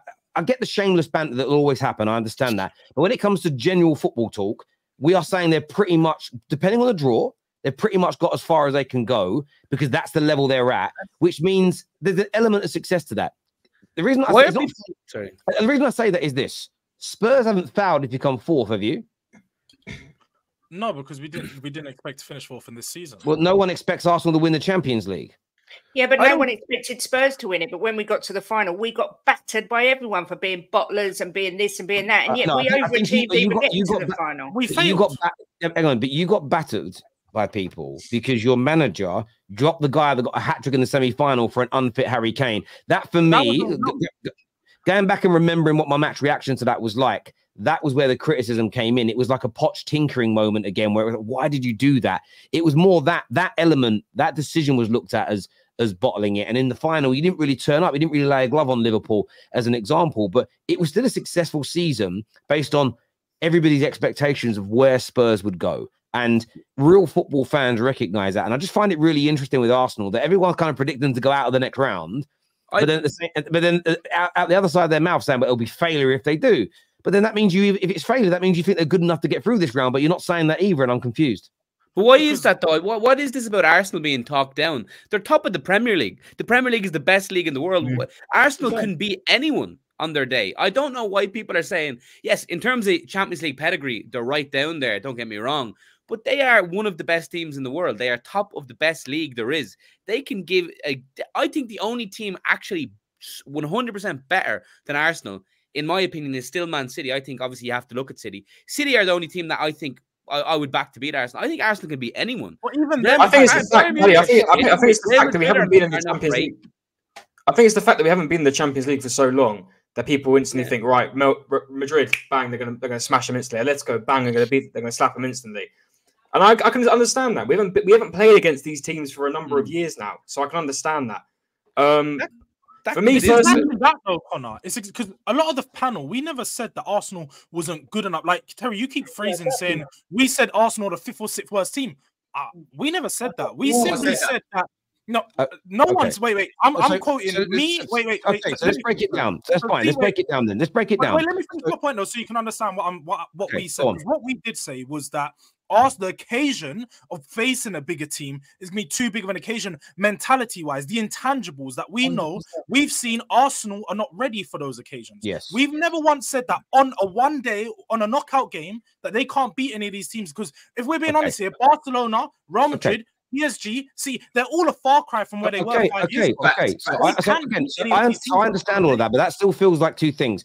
When you make a prediction on how far Arsenal are going to go, you are looking at how good they are at football, and you are putting the intangibles into it. And I've done that all season. It's why I have Liverpool as a favourite for the league. So let's break it down. Are Arsenal favourites over... Who are the favourites in your opinion? Man City and Real Madrid. Man City famous, and Real Madrid. So that's 2. Who would you put in as third favourites? Arsenal, for me. George? I generally don't. I think the rest of the team... Okay, let's do it. Who do you think are the third... looking at all the teams and their intangibles, the third favourites? I would go Bayern. Okay, who would you put fourth? That's a toss-up between anyone.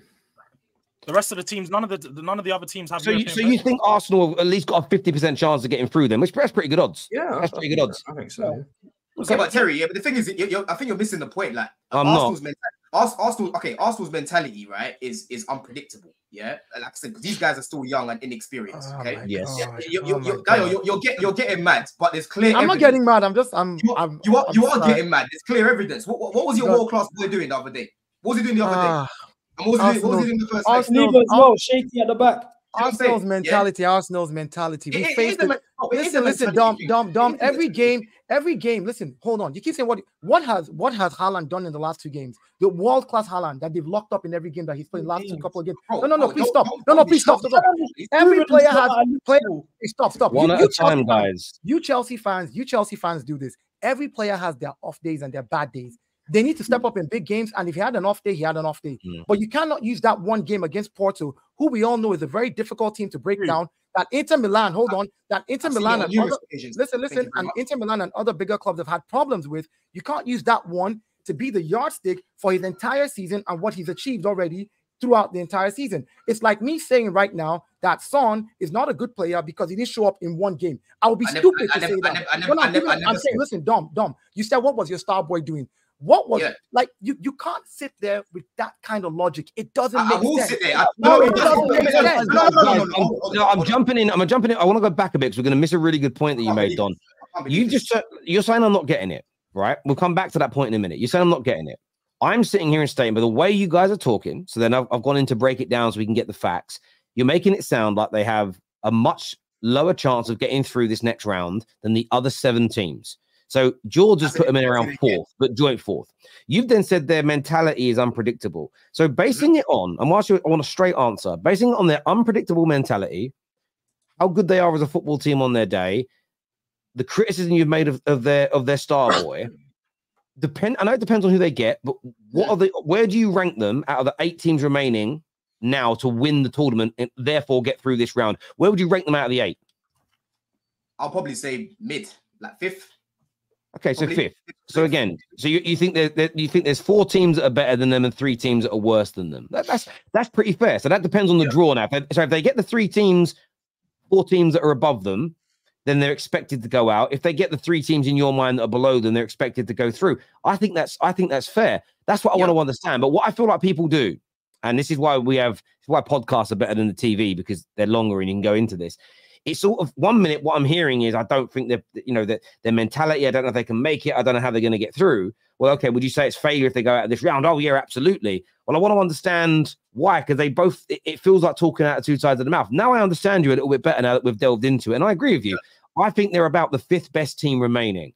I would put Dortmund, I'd actually put Barcelona behind them. I don't think Barcelona are very good at the moment, even though they've got the heritage. I'd put Dortmund, Barcelona, there's one other team I'm forgetting.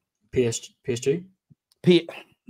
maybe PSG, but then they've got the Mbappe factor, but they just crumble all that. Again, we can talk about mentality. You can't be talking about mentality. Yeah. I saw a Spurs fan tweet earlier saying there's like 7 European elites and Arsenal are the imposters. I thought, how can you put PSG in anywhere near the word European elite? We'll all laugh at that. So I put them around 5th. At the same time, that doesn't mean those teams that are below them can't beat them. What I find interesting with Arsenal is that so many people are writing them off. They don't have the pedigree. They don't have the ability to get through the next round. But yet, if they go out, it will be painted. Forget the shameless banter. I'm talking real football talk. It will be painted as abstract failure. Now, if you want the banter to work, you've got to do what Paddy's done and say they're the 2nd or 3rd best team and praise them a bit. And then when it goes wrong, your criticism hits right. You can't say a team's crap. I'll give you an example. It's like Will Smith doing a joke about a man being a cuck. It won't hit, will it? Because man's a cuck. You can't say Arsenal are crap and then go, ha, you went out, you bottled it. It doesn't work. It don't hit. It's not good banter. Yeah, Terry, I get that, yeah. But just to go back to the point that I was saying to Dio, yeah, about your star boy, yeah. The reason why I'm picking him out is because I keep getting told he's world class. People think I've got an agenda, and they fail to listen. Like you do have an agenda. Yeah, I like Saka. I think he can become world class, but he is not world class. The other day, another abysmal performance in the first leg. 1 dribble attempt, yeah, the whole game, right? The other day, got locked up by, what was it named? Wendell, whatever it was. Yeah. Saliba, I believe this guy's generational. But I'm sorry, I've seen numerous shaky games of him this season, bro. Yeah, Gabriel's been better than him. And the other day, he was shaky again. Do you know what I'm saying? But you're looking at it, you're struggling to understand constructive criticism, and you're getting defensive straight away, but you're not listening to what I'm saying, right? Some of these guys that you're putting on a crazy pedestal, right, haven't showed any evidence as of yet that they're going to have this mentality to beat the Bayern Munichs or to beat the Real Madrids, okay? Because like I said the other day, that performance, cool. You lot went through. Dom, we have the best attack and the best defense in the league. Bro, I'm talking about the Champions League. Why are you talking to me about the league, bro? Why are you talking to me about the league? We're talking about the Champions League. One at a time. You said you didn't mention the league, Dom, but you said he's had numerous other poor games this year. What poor games are you referring to? The Champions League or the league? In the Champions League when they went to Lons away. Was it Lons away? The whole team performed poor against Lons. What are you saying? What are you saying, Dom? Yeah, he's one of them though. It's a team sport. You know what? Hold on. If you're putting certain man in certain categories, in certain conversations, don't try to run away when people have high expectations for them. Nobody's running away from anything. I'm running away because you're trying to say, oh, yeah, but everyone else was bad. Well, no, rise. He's world class, right? Because people are calling him world class.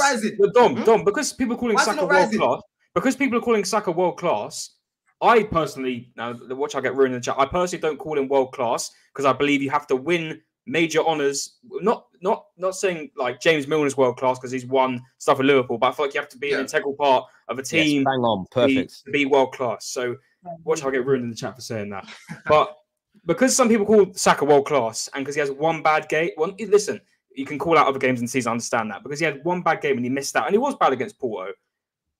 I don't believe you can fully rival into him because everyone calls him world class, and that means because he has one game bad game. But we're talking about the Champions League, where we've spoken about the intangibles. And part of the intangibles. Hold on. One at a time, guys. Let Dom finish, and we'll move it on. Part of the intangibles, Odegaard had it in abundance the other day. Yeah, he literally created that goal from magic, bro. That was a magical moment. Yeah, that is what the Champions League is all about.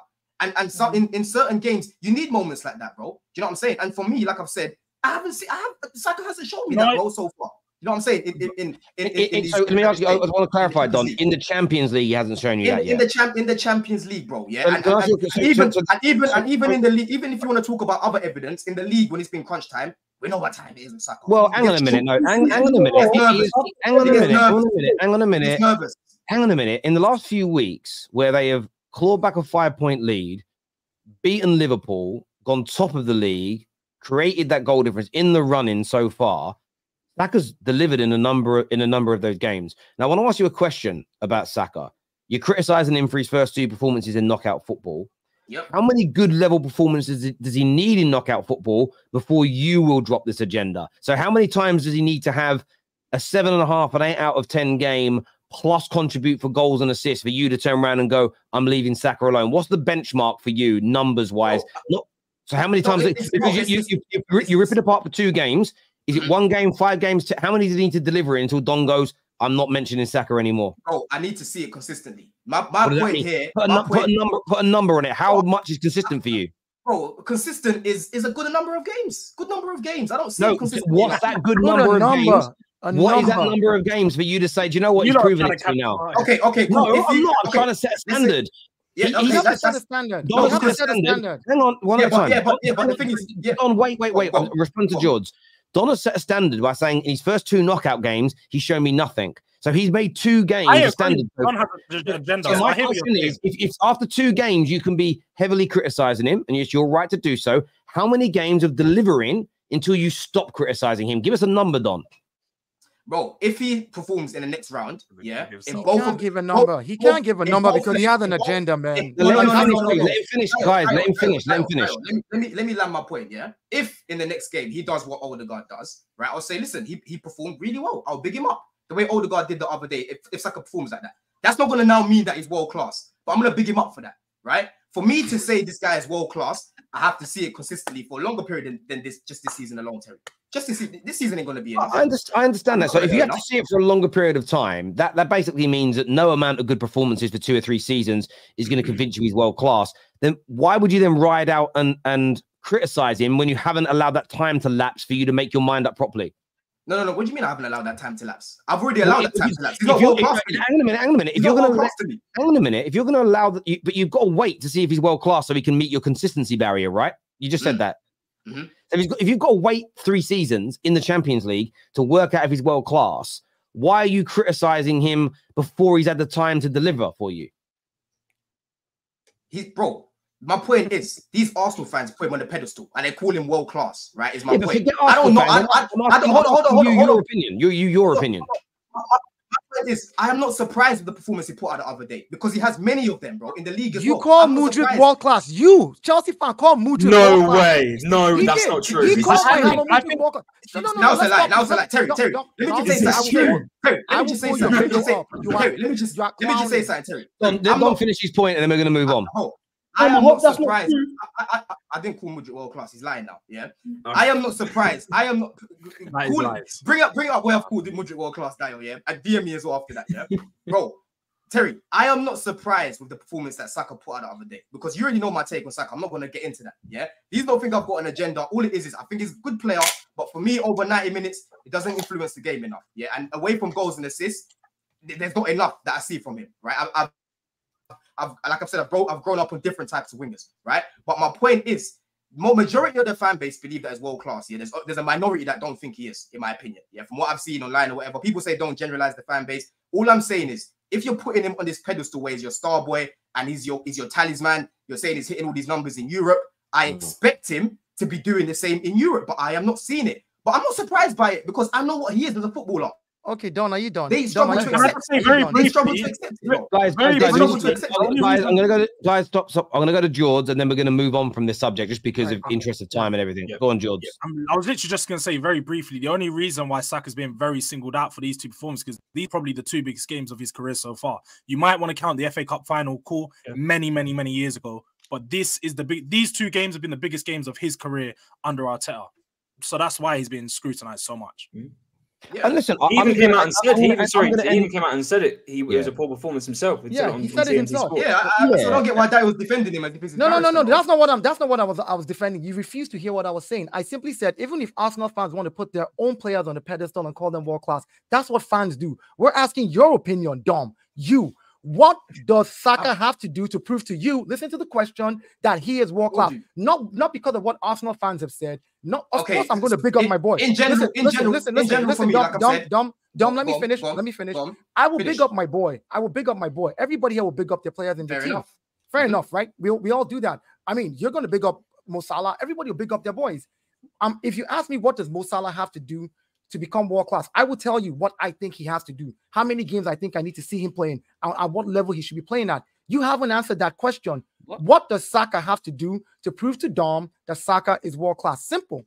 Bro, I need to see. Arsenal fans. I need to hold on. This is what I need to see. I need to see Saka getting involved in the game more over 90 minutes. I need to see Saka take on his fullback more over 90 minutes. Yeah, I need to see Saka have a good performance away from the GNA because yes, he puts up GNA. No one can take that away from him. Yeah, but end of the day, I don't see enough of the guy over 90 minutes. Is the point that I'm making. In terms of tangibles on that, because it has to be something tangible. Because you can just always say, "I didn't think he influenced it enough." What would that look to? What does that look like in terms of numbers, dribble attempts, dribble succession? How many passes into the final third? How many? Are there numbers that go behind that? Otherwise, it's just wishy-washy. Does that make sense? Put it this way.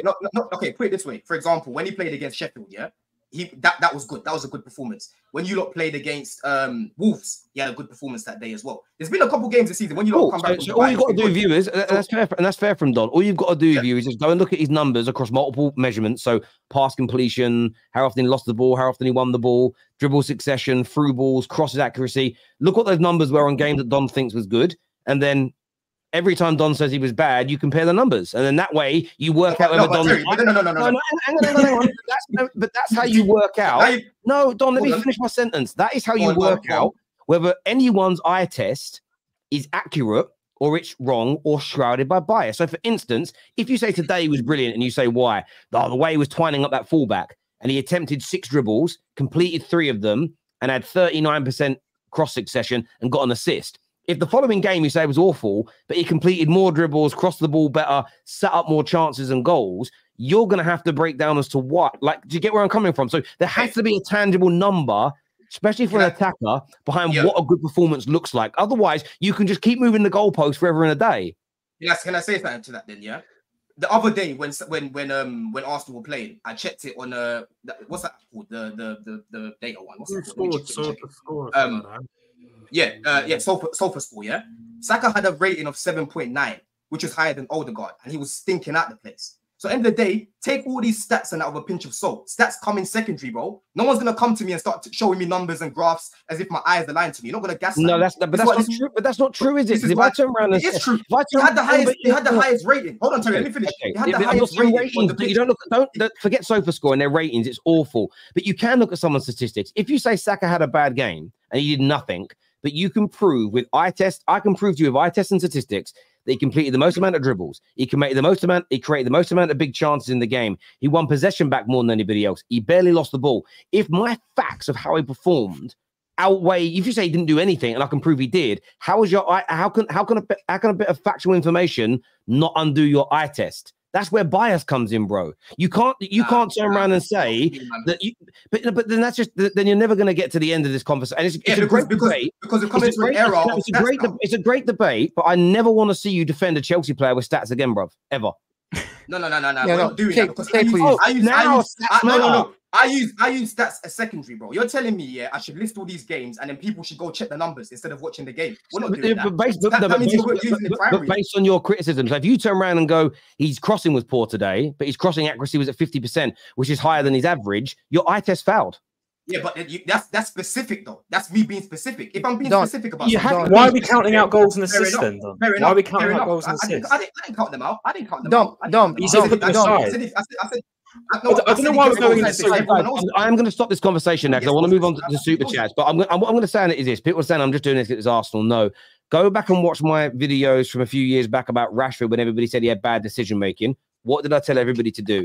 List what his bad decisions are and how often he does them in games, and then we'll start watching matches and we'll note down how often these contemporaries make those mistakes. Lo and behold, no one ever came to me with a list. Terry, can I say something quickly? Last time I checked, Kate, before you come in, last time I checked, I heard Terry before Saka dyed his hair back to black, talking about how it's reminding you of someone that plays for your team. I kept going back. But now we should revisit them. No, Don. For me, I've seen him have bad games and I've criticized them. What I'm asking you to do, because you've got a real big, and it's fine to have an agenda against Saka, you want to hold him to account. I find when you're holding anybody to account, there has to be a level they can get to that's tangible and measurable and to a degree achievable for you to change your mind in life. You can't, I've had this argument with people before. They go, I don't like Kai Havertz. What could he do to change your mind? Nothing. Then it becomes a dead debate because it doesn't matter what he does. You're never going to like him. You've got to set parameters for you to say I was right or I was wrong. Surely. I always give an example of the game against France. Yeah, in the World Cup where Saka was our best player. Yeah, Saka has the ability to do what I'm asking from him, Terry. That's the point. I'm being harsh because I know he's got the ability to do that. Right? Whether it's Arteta telling him to invert or whatever, bro. leave all of that and just do your thing. Run at your man constantly. Yeah, I hear that's that. it. I'm gonna go. So Kate and then Paddy. Sorry, Kate asked first, then you do Paddy. Go on, Kate. Just quickly, first of all, I don't think it matters if he's world class or not, because everyone's got a different definition of what they think is world class, right? But what I will say is, Don, I never thought I'd meet anyone who hates Arsenal more than Tottenham fans, but your agenda against Arsenal is unbelievable. And if you can't see that they're a great team this year, then you're deluded. Whether you think Saka's world class or not, the salt I'm hearing from you is unbelievable. You waffle on. You waffle on about your players, Enzo Fernandez and God knows who, are absolute average, and you'll sit there and scream about Arsenal and rant for the last what feels like 3 days about Arsenal when your team sat in 11th. Your agenda against Arsenal is unbelievable. You've got to try sometimes when you come on a show like this, Don. Don't think I'm patronising you, because I'm not, because I've only been doing this 5 minutes. But you've got to try and be a little bit unbiased. I literally said, it's unbelievable. We're not going to do that, Kate, because I'm giving constructive criticism on Saka. I literally said, and Kate literally came out and said, when we played Man City, Arsenal, if they're serious, will go to Etihad and they've got a chance of beating Man City. Why am I going to have that tape? I was arguing with Chelsea fans last season that was saying this is just a fluke from Arsenal. I said, no, they are serious. When they played us in pre-season, I saw a big difference and I could see something. Yeah. At the beginning, when Arteta first came in, I was arguing with so many United fans, bro. There's a guy called Cameron, one of my boys. He comes on the show. He didn't rate Arteta from the beginning. I said, I can see what this guy's doing. Yeah. Give him the players and you'll be able to see a difference. I know Arsenal are a good team, but what it is, they don't like to hear the constructive criticism. As soon as you give any constructive criticism, it's hate. It's hate. I don't want to stay on this wave much longer. Sorry, I'm going to go to Paddy, then we're going to move on. Go on, bruv. Yeah, well, I do think there is a danger of an Arsenal agenda forming here, absolutely. However, while I can respect Arsenal are a fantastic team, I think the word world class is bandied about far too easy these days.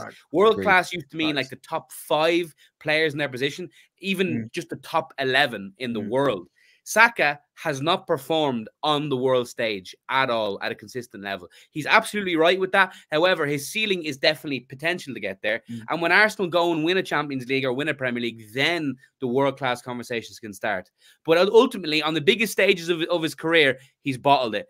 The Euros final, missed a penalty. The Porto games, he stunk the place out. He's a great man for stat padding against the relegation fodder. Fair play to him, but we haven't seen it consistently enough on a world stage. And that's what world class means.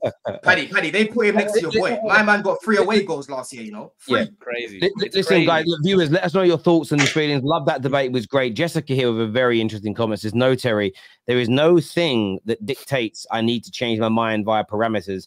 This is just a random idea by you. So you're telling me that Terry Flewers has just invented the concept of a new piece of information changing someone? Fuck me, I'm a genius. Jesus fucking guy, hang on, fucking someone called a Nobel Prize people. Terry Flewers has just invented the idea of changing your mind, and there has to be parameters. You know, I can't say my striker's shit and there's nothing that he can do to change my mind. There has to be tangible achievements that they can get to, and I don't like the whole he has to move me type thing, because that's subjective at the end of the day. Some people think Peter Andre is a better singer than Michael Jackson because of subjectivity. Thank you, Kate. Tough to slow. Don is definitely delusional. No, Don's not delusional. Don's got his takes. Don's a good guy. Don, did Haaland have a bad season last year? Statistically the best striker ever, but did he pass your eye test? GA doesn't matter, right? He doesn't pass my eye test, but at the end of the day, he does what he's there to do: score goals. That's what he does. That's what he's there. Saka is our highest goal scorer. Saka is our highest goal scorer in Arsenal. Okay. Right now, we have the best attack, best defense, and second highest goal scored in all of 5 European leagues right now. 70, right behind Inter, who has scored 74. So do the math. If Saka is our highest goal scorer, we are best attack, best defense, second highest scoring team in Europe across all 5 leagues. And you're saying he's not like what other? I didn't say he's not performing. No. I'm saying what other? No. So I'm saying what else do you want him to do to show you? That's all I'm asking. Like I've said it already. I'm not going through it again. I'm not going through it again. He's answered that already. We're not going to go through it again. Arsenal fans seeking validation from rivals for their players is funny. It just shows how insecure they are to jump the gun on their players being world class. I don't think they're asking for validation. I think they're asking for back up your point and what can change your mind. I think that's fair in the debate, because this isn't calling Don out. Fair play to Don for actually saying something. a lot of shows I do when people make statements, I ask them what can change their mind, and they do not want to answer. And they do not want to answer in 2024 because then there is video evidence of when you have to change your mind. And a lot of people don't want to do it because they want to run the agenda. So I say fair play to Don. It's easy for me to change my mind because I've seen Saka do what I want him to do. You know what I'm saying? I saw it last season, bro, at the beginning of the season, bro, numerous times. Classic Don, delusional and rambling on. Guy probably thinks he should be a pro footballer because he passes his own eye test. That's clearly bias. I don't think Don's like that, but there are a lot of YouTubers that are like that. They think because they've got good techers, they should be pro footballers. If you have to say, give me exact stats to convince a player is world class, that player is not world class. Simple. Yeah. I agree with that, but that isn't what I said. What I've stated is if you say a player gives the ball away too much and he's giving the ball away on average 10 times less than all his contemporaries in his position, then I believe the facts outweigh your eye test on that. I do believe that stats and eye test have to go in conjunction. But if your eye test says one thing and the stats and the facts show you something completely different, I think you're shrouded by bias. People do it all the time with Mo Salah. They ignore so many great elements of him and they focus on one or two bad things and they ignore all the good statistics that are around him, or they lie about his statistics as well. But he's not creative, but he creates more chances than most other players in the league in his position. So it's just, you've got to hold, stats are important as well. Anyone that says they're not just wants to be biased for me. Saka is top 3 in the final third pass succession in Europe. It's a good stat. Forward, backwards or sideways though. So I'd ask deeper questions on that. Arsenal fans, relax. You will get all the credit you want the day you win something. No, they won't, because no one ever does. They will never give it. I don't think Saka is quite world class yet, but Don is waffling about Saka not rising. Since he's been 18, he has consistently carried us. Speak on Saka's past Europa, World Cup, and Euro performances. We've gone through it again. When you lot had to make top 4, he did not rise. When you lot had to win the league last season, man's missing penalties against West Ham. You know, man's getting scared towards the end of the season. He didn't rise. Let's see if he rises towards the end of this season, innit? And we could have a different conversation. He didn't rise the other day either. Yeah. Shout out to the top panel. Big up to Kate as well from a Gooner, proper level-headed fan. Why is Don always here hammering? Ain't you? You ain't top 6. All jokes. Big up TFT. Thank you, my bro. The hammers. Sorry. Arteta has messed up by not focusing on domestic cups. Teams win big trophies normally have a run to the final in big games. Sometimes they do, sometimes they don't. I don't know. Nice to see Don still. I think he's still waffling and ranting. Jealous agenda. Don needs Valium, spitting crap like they're facts. Don, sorry, these guys think I hate him, you know. I actually like Saka. I just don't think he's world class. Don, if Champions League knockout performances equal world class, is Odegaard world class then? I think Odegaard right now is performing at a world class level, but it's not world class yet. I think it's performing at a world class level. I'll be real. I hear that. The hype around Arsenal, when was the last time they were even in a final? Big game at Klopp from the word go, Liverpool at the first season. I mean, Arsenal did get to an FA Cup in his first season. It's probably not the best thing to attack them for. But wait, Daniel just shook his head when I said that about Odegaard. Yeah, if you remember Aaron Ramsey? He was performing at world class level at one point as well, but he wasn't world class at that point, was he? He kept banging in goals week in, week out. Sorry, go on. So yeah, Kieran here says, great show as usual, bro. Hope to see you soon. Don, the Chelsea legend. Big up, Kieran. Hope you're well, bro. To everyone, who do you feel has to be City's best player who's been City's best player this season from Larry? Foden, 100%. Yeah, Foden. Player of the season. Akanji's been good, but Foden, I'd say. Yeah, Foden's a guy, man. What this delusional Paul fan is saying is that Ranieri wouldn't have won more at Liverpool because Leicester couldn't compete with Liverpool. Would have won more at Liverpool because Leicester couldn't compete with Liverpool. Stop playing the victim to Pep. Bro was waffling. If you don't think Jurgen Klopp could do the job Pep Guardiola's done at City, I don't know what to tell you. Here we go. On the 30th of December 2018, Liverpool had played 20 games and were 7 points ahead of City. Liverpool bottled the league, is what Uche has got to say here. Thank you, Uche.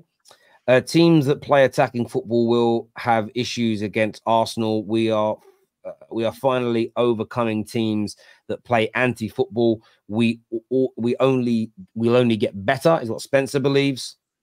This is Arsenal first year back, youngest team in the tournament. Some of these Spurs and Chelsea fans sound like people from TalkSport moving goalposts on our objectives, is what Alberto says. Maybe we need more level-headed guys like you, Alberto. Then maybe we need more level-headed Arsenal fans on the panel like you. I think Cons and Day are pretty level-headed. Haters are gonna hate. I'm just not gonna shake it off. Chelsea and Spurs talking about Arsenal when they are not in the damn thing. They are roasting us about making top 4. Debbie here says, for the first time, 4 Barca former players are in the Champions League. I don't give us a chance. I do believe.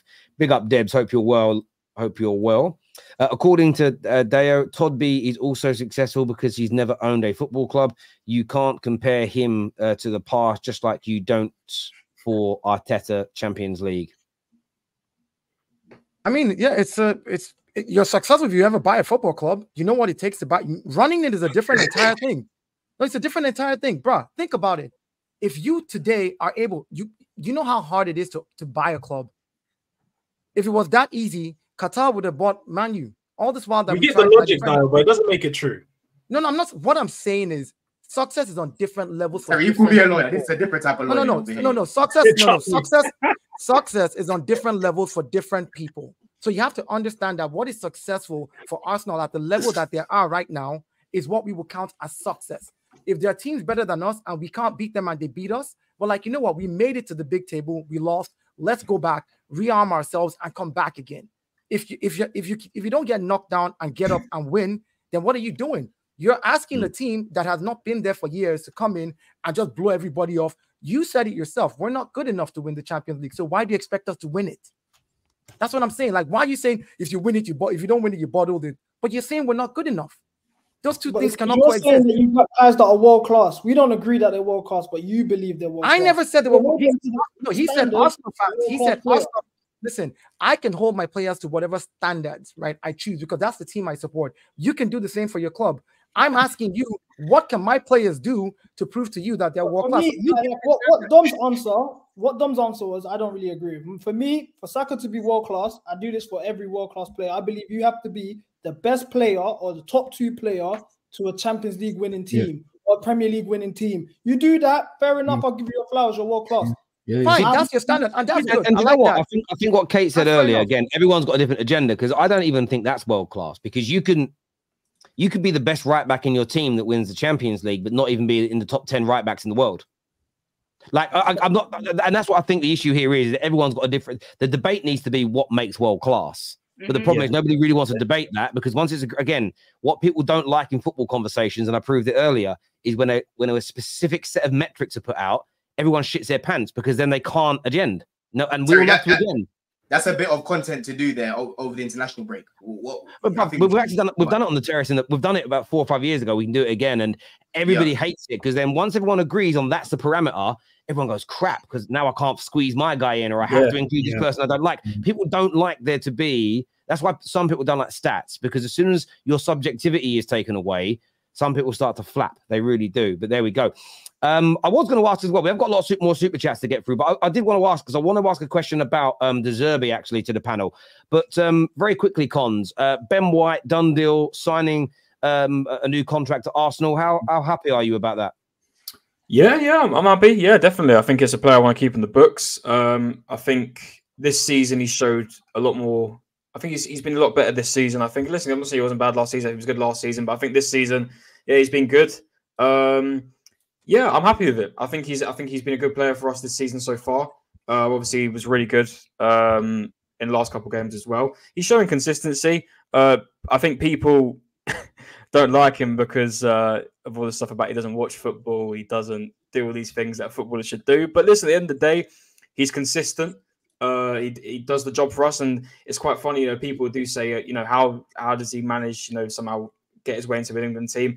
The reason I don't think Ben White's talked about as much is because he never does anything wrong, in my opinion. The only thing I would criticize him at times is He can, when it's one-on-ones with a player, I always, whenever I'm watching the game on the telly, any Arsenal game, it's a one-on-one, it's Ben White. I'm like, stick a leg out, just stick a leg out, put a tackle in. And he doesn't. He keeps backing off. But going forward, he's great when he's the overlapping runner. Not too sure. I'm not too, one of his biggest fans when he goes inverted. I'm one of them ones who I'm not the biggest fan of it, but overlapping, he's great. I'm happy that him and Saka work together as a pair very well. Yeah, he's obviously wanted at Arsenal still by Arteta, and I'm happy with it. So, yeah, hopefully more performances like that to come, and can't say any more. Yeah, I agree. I want to throw this out to the Chelsea and fans on the panel and Paddy. There's a big story that's gone around today that both your clubs in the summer from the Times, so relatively credible, stating that you're both going to be fighting out for Zerbi in the summer. I know that obviously Alonso's #1 choice, but there are lots of contrary reports, some stating that he might go to Bayern Munich. It does feel like Chelsea are looking at, Liverpool are looking at him as a second choice. Would you be happy with Zerbi at Liverpool, Paddy? Congratulations to Chelsea. You can have him. Yeah, No, you continue your Brighton rebuild. Absolutely not. I'm sorry. Zerbi, he won a league in Ukraine, a couple of dodgy jobs in Italy. He played good football for Brighton, but no, he is not a Liverpool level manager. He screams and stinks of Chelsea. Absolutely. If he was our manager, I would be sick in my mouth. It's Xabi Alonso or bust for me, or Ruben Amorim. Absolutely not Zerbi. He is not for me. Why? Why not? Why? The words out my mouth. For starters, for me with Zerbi. Hold on, CB. I want to see why Paddy's saying that. Why Paddy? Why is he not for you? He hasn't proven himself. He doesn't have the pedigree required to manage a club like Liverpool. Simple as that. At all. He's won a league with Shakhtar, or a cup in Ukraine. Couple of poor jobs in Italy. Yeah, he had Brighton firing really well, but ultimately he was building on what Graham Potter had already built. Exactly. There's no guarantee he would have done that without Potter's, groundwork. I think he's a solid manager, plays nice football, but he's not done enough to get a job like Liverpool at all. I agree. It's big boots to fill as well. It's big boots to fill. With Chelsea, because other than the Ukrainian league that he's won the Serie Lega Pro, which is basically the Papa John's Cup version, like the Italian version of the Papa John's Cup. That for me, Chelsea heritage, other than obviously the Lampard hire during the transfer ban that we had, Potter lately, we go for the managers who have won things, who have a pedigree, won at least a top 5 league. Pochettino's not that. Wait, CB, Pochettino's not that. But Pochettino's won a league in the top 5 league. You're not going to try count. You're not going to count his tenure at PSG. We're not going to count that. That is a top 5 league. That is a top 5 league. It was a horrible tenure, and they're not even a top 5 league. I think last year they were when he was there, it was defined as the 6th best league. When he was there, it was a top 5 league. Like for me, it's simple. Chelsea, in terms of Zerbi, I got his Premier League record here. He's played 60 matches, he's won 25, he's drawn 16 and lost 19. So he's drawn and lost more games than he's won, and he's conceded 111 goals in 60 games. Now, Chelsea, we haven't seen much of it this season, but even under Graham Potter, we are a sound defensive team. Our identity lives off of defense first. I don't care for the pretty attractive football. That's not the Chelsea I grew up on. We sit back, we keep you on a counter attack, we win ugly. That's Chelsea heritage. I don't care for the whole tiki-taka, hipster, zone 15, 3-1-3 build. I don't care. I was waiting for that buzzword. They love that one when it comes to Zerbi, the hipster one. I see that all the time. Bring me a trophy. That's all it is for me. I don't think Zerbi is of this ilk. But in my opinion, who do you want for this squad of players then, CB? Let me ask you that. So in terms of Chelsea, this squad of players, they are all god awful. None of the players are really good. I'll give maybe 2 or 3 players. I want to bin a lot of them and start again. 3 players. We need you to have a conversation. I'll keep a Caicedo. No, I'll keep a Caicedo. I'll keep a Gusto and I'll keep a Palmer. Palmer's our best player and he shouldn't be the best player on our team. That shows the quality of us as a whole. In terms of the manager situation, I don't believe the manager is the main problem. The problem is the recruitment and the squad. And then in terms of everything, I just can't believe that all that money spent. CB, what you're doing? You're not going to try agree now. Hold on. You've called this same team the 4th best team in the league. So Wait, What? hold on. Let me slow this down a minute. Let me slow this down. So this is where people go for Don. So anyone that's new to watching is the way he will ride out against Saka and puts all these massive tangibles on him. This man will sit there, barring Gallagher, and will defend every single player like they came out of his nutsack if they were Chelsea blue. It's a madness. That's just a lie, because I came on the other day and I was getting onto Enzo saying another no, Terry, yeah. I will go back to the tapes and I will show you every single fan cam where I've criticized these players. Yeah, and Enzo's a top 2 worst signing in Chelsea history. You see what I'm talking about? This what we're doing with. Enzo Fernandez. At least Fernando Torres has got big moments for us. I saw with my own eyes. You know, our fan base. This is my main issue. Why I even started doing content in the first place is because I noticed the standards of my club were dropping right before my very eyes. With stuff like Enzo is world class, is the system, this and that. What is this based on when he had 12 league games at Benfica, 6 months removed from River Plate prior to joining us for 100 million? You could use the World Cup, them 6 games where he got carried by Messi, but what is Amrabat doing today? What's Unai doing today? What's Goncalo Ramos doing today? Even Alvarez, who performed well in the World Cup. I don't use a World Cup as a parameter to judge a world-class player. So when our fan base is running around saying, sack Poch because this random that we bought, who was 6 months removed from River Plate, and then they say, oh, he cooked against Potter. He cooked under Potter and Lampard. He had 2 wins within that span. Them 2 wins was once against a relegated Leicester side, and the other was a reverse fixture against Dortmund where he cost us in the first leg. So what are we really judging this? How did he cost us? How did he cost us in the first leg? How did he cost us? Have you watched Adeyemi's goal? When he was one-on-one against him and he put you tell me what players are catching Adeyemi. That guy's got like 99 pace. Tell me how many players are catching Adeyemi. That guy came out and said, Dayo, you saw his interview after. He said he eats fufu. That's what he said after, yeah. And that's why he's running like that. Now this is what I'm saying, Terry. This is what I'm saying. People like you, CB, like to run away from the situation that we're in. Yeah, we ain't gonna be able to dump all these players. This is the problem that we're in. I agree with you. The recruitment from top to bottom, yeah. The owners have made mistakes. Poch has made mistakes. The players have made mistakes. Everyone is to blame, yeah. But what we need to deal with right now is who is the manager that can work best with these players. And for me, like I said before, I think Zerbi, the players that we've got, the profile of players that we've got, I think he suits them, bro. Yeah, number one. You will not be improving under Zerbi. I'm sorry. Hold on. Guys, let Don finish, guys. Let me land my point. Yeah, Klopp, I'm about to say Klopp now because this is the type of football that Poch has got us trying to play. He's got us trying to play Liverpool football. The other day against Newcastle, my man had Gallagher playing left wing. Yeah, killing him playing left wing and just leaving a big hole in the midfield. We're playing ping pong football. Yeah.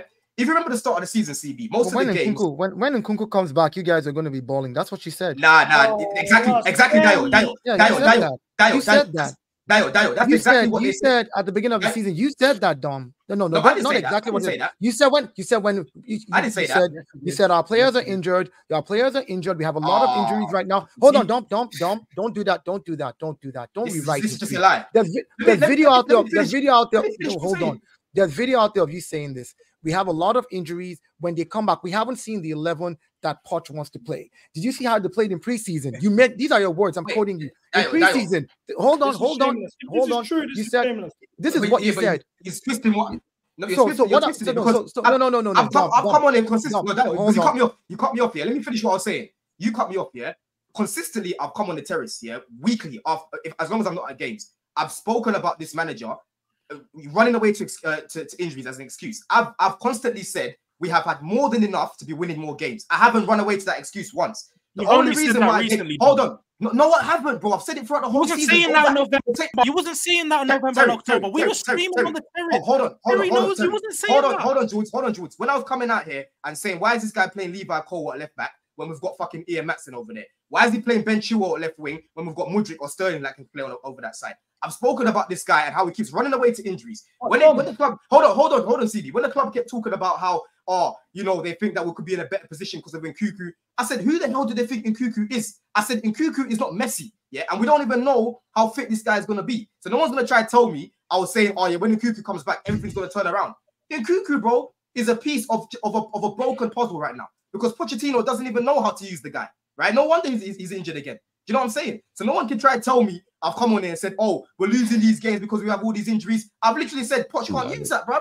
No, you know what it is, Don? You have definitely moaned about the positions that he put people in, but I would say with a certain air of certainty, it's an awful sentence, with a large degree of certainty that you have made comments to the effect of when Lavia is back, when Nkunku starts in that 10 role, yes, when a player is moved around, you haven't quite used these words, so excuse the words. I'm just saying, in ballpark, you've sort of said when they're back, I think this team. Yeah, but you've consistently rated players like Enzo and Caicedo that have consistently this season dropped stinkers. And I know you put a lot of that blame on the system and how the manager's set up and the players that are out of position. So to be fair with you've criticized the manager in some areas, but you have defended a lot of your players a lot, and you have you sort of said, you sat there and said things like Mahalo Mudryk better than Martinelli.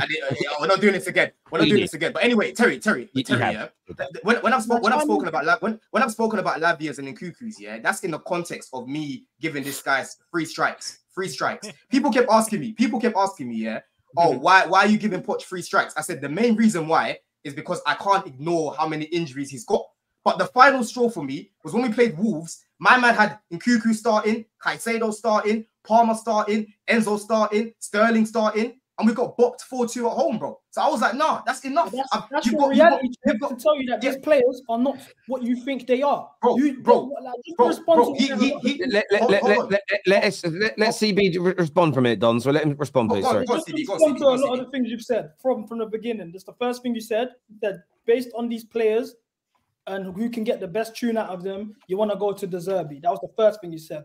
I didn't even land my point on this Zerbi. In terms of that, we have a problem of novices. Our team is full of novices from the very top. Our ownership have never run a football club before. They're taking over Strasbourg. They're doing protests over there as well. They're not as well as unran, like ran terribly from the very top. You look at the board, we've hired a Win Stanley and a Lawrence Stewart to handle our recruitment and the sporting direction of our club. Them man have never had a trophy between any of them. That's number two. No, it's novice. You look at the manager, he has never won in England before. You can crush the manager. I don't like Poch just because he's Tottenham. Based on what he's actually doing for the job, I don't think there's much he could do having a side of children. Between our squad, only Thiago Silva and Sterling have played over 100 league games. So basically, you're taking away all blame from this clown who keeps making basic mistakes. No, that's not the case at all. That's not the case at all. It is the case. That's what I'm hearing. You're saying you can't do anything with these man. No matter what manager you put in, unless it's the Klopps or the Pep Guardiolas of this world, you are not winning. You're not challenging for a title. With these guys, I respect that. Great debate. I just want to do a few more of these super chats here before the end. It says, so going by Condon's logic, Mudryk is better than Martinelli, and Martinelli is better than Saka. So Mudryk is better than Saka. What am I hearing? I never said Mudryk's better than Martinelli once. So yeah, but you've never used those words. But let's ask the question again. Be honest, Don. If you had the opportunity now, get rid of Mudryk, but you keep Martinelli, or you don't get Martinelli and you keep Mahalo Mudryk, what are you doing? I am not swapping him. I've told you 1,000,001 times, bro. Well, again, that for me is code for. I think you. No, it's not. I'm giving you my reason why. I'm giving you my reasons why. But let me ask you this question, Don. Would you swap Mudryk for a player that you thought is better or will be better than him? Yeah. If for example, if there was I'm trying to think of a winger right now that's up there. So because Martinelli, Martinelli. Hold on. Martinelli, why are you not acting? Wait, hold on. Why are you not acting as if Martinelli's Neymar? I don't get it. Like Martinelli, nobody is gone. Yeah, but Mudryk is shit though. That's fair.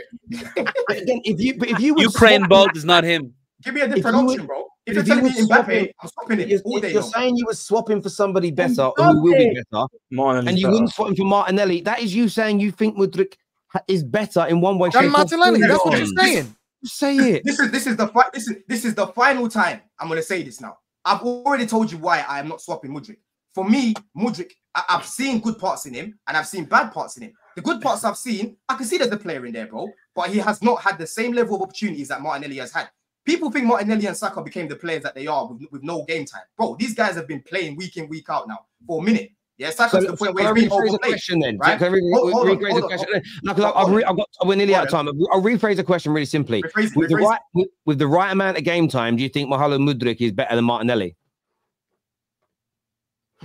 You're not trying to put words in my mouth. That's a good question. That's a good question. That is a good question. That's a very good question. I think to answer your question, I think if Mudryk gets more game time, the way, like I said, here and there we've seen in parts like Leeds the other day, Newcastle we came on. If he starts to get more game time, I think he'll start to develop and he can reach the same sort of levels Martinelli can reach. But can he be better than Martinelli? Do you reckon? I think he can be. I think he can be better than Martinelli. Yeah, I think he's got more to his game. I think he's got more to his game. If he's got to reach Martinelli's levels, that means he's not better than him on near his level. I was about to say that. Sorry, George, I was just going to say.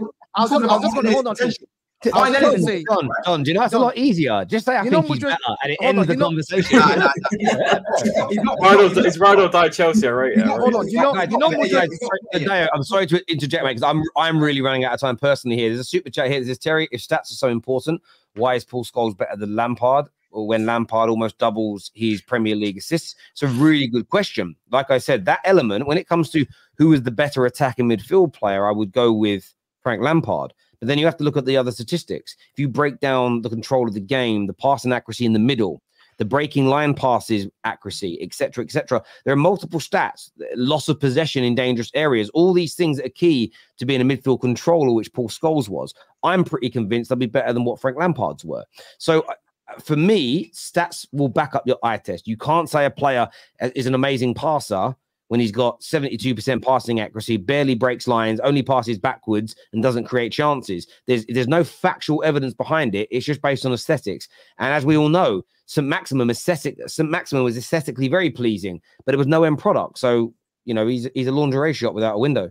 World-class player equals top 1 or 3 positions. Not hard, guys, but Spencer, not everyone sees it that way, but I hear you. Because the bar's on the floor right now. Saka has 12 GA against a traditional top 6 since the start of last season and has 7 Champions League GA this campaign. Don just spewing nonsense. No one said he hasn't turned up against the big teams, though. No one said that once. What are we doing there? Playing Barcelona 10 years ago, you worried about Messi and a few more players, or a lot of bloody players. Playing Arsenal today, you worry about their system and not Saka. No world-class players at Arsenal as of yet, is what Macro says here. Thank you, bro. Big contribution here from Abu. Thank you very, very much. He says, listen, Arsenal, we have been on in the mud for years. Damn, guys, Don is hitting you guys that we are here to stay for a long time. Get used to this fella, lol. Good panel, though. Keep it up, Terry. Always at the best. And yeah, honestly, tonight's been one of my favorite panels ever. I loved it. The truth is that even if, according to Don, Saka is not world-class enough, there is enough factor that Rice pockets Chelsea's whole midfield. I mean, that's I wanted Rice for years, so you can't. Yeah, I agree with that. Morocco got to the semi-final, so does that mean they didn't have a successful World Cup? All these wafflers are messing up my favorite show. Now, Clinton, I think they're adding to it. They're adding some garnish to it. I love it. We need some challenge, man. I can't stand shows that are bland.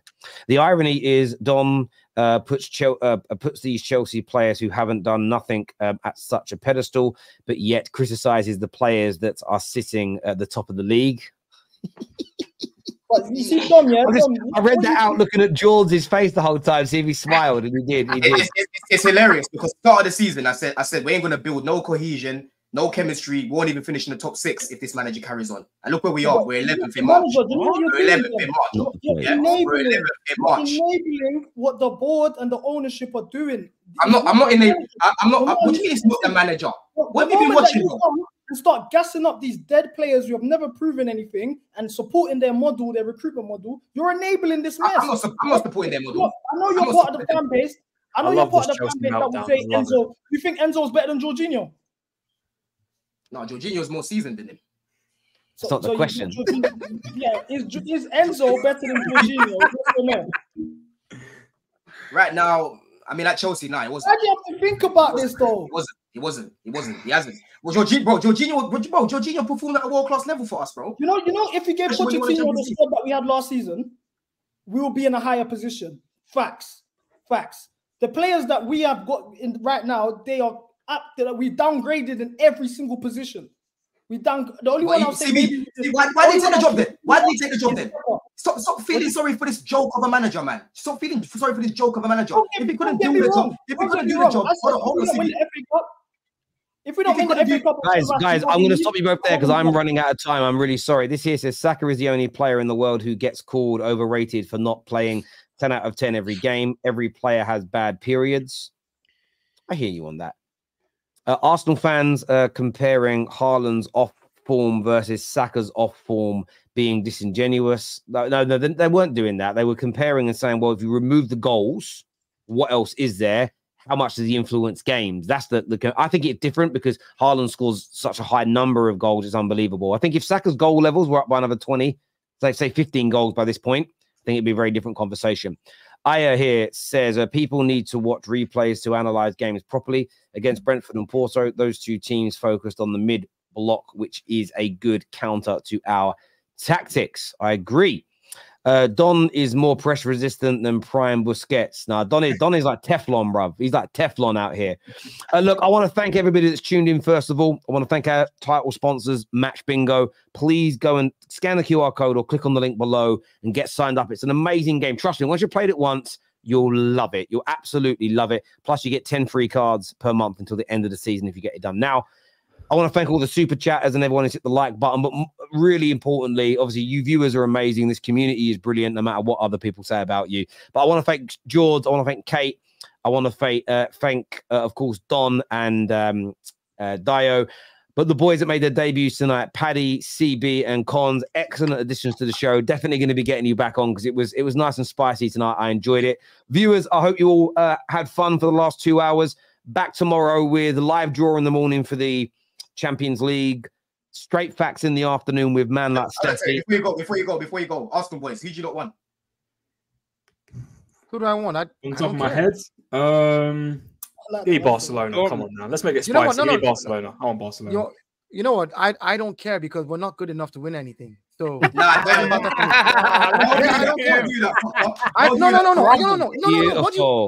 What do you want me to say? Anything I say, you're going to say they're going to kill us anyway. So what? What I'll say is, but don't be surprised if we get Madrid or City. That's what I'm going to say. Madrid or City, do not be surprised. Listen, people, we're back with that tomorrow. Straight facts with Hussam and Staffy a little bit later in the afternoon, because the boys have got stuff to do during Ramadan. So it's going to be around about 5 o'clock, I think. Until next time, take care. Goodbye. God bless, and I'll see you all again soon. Peace.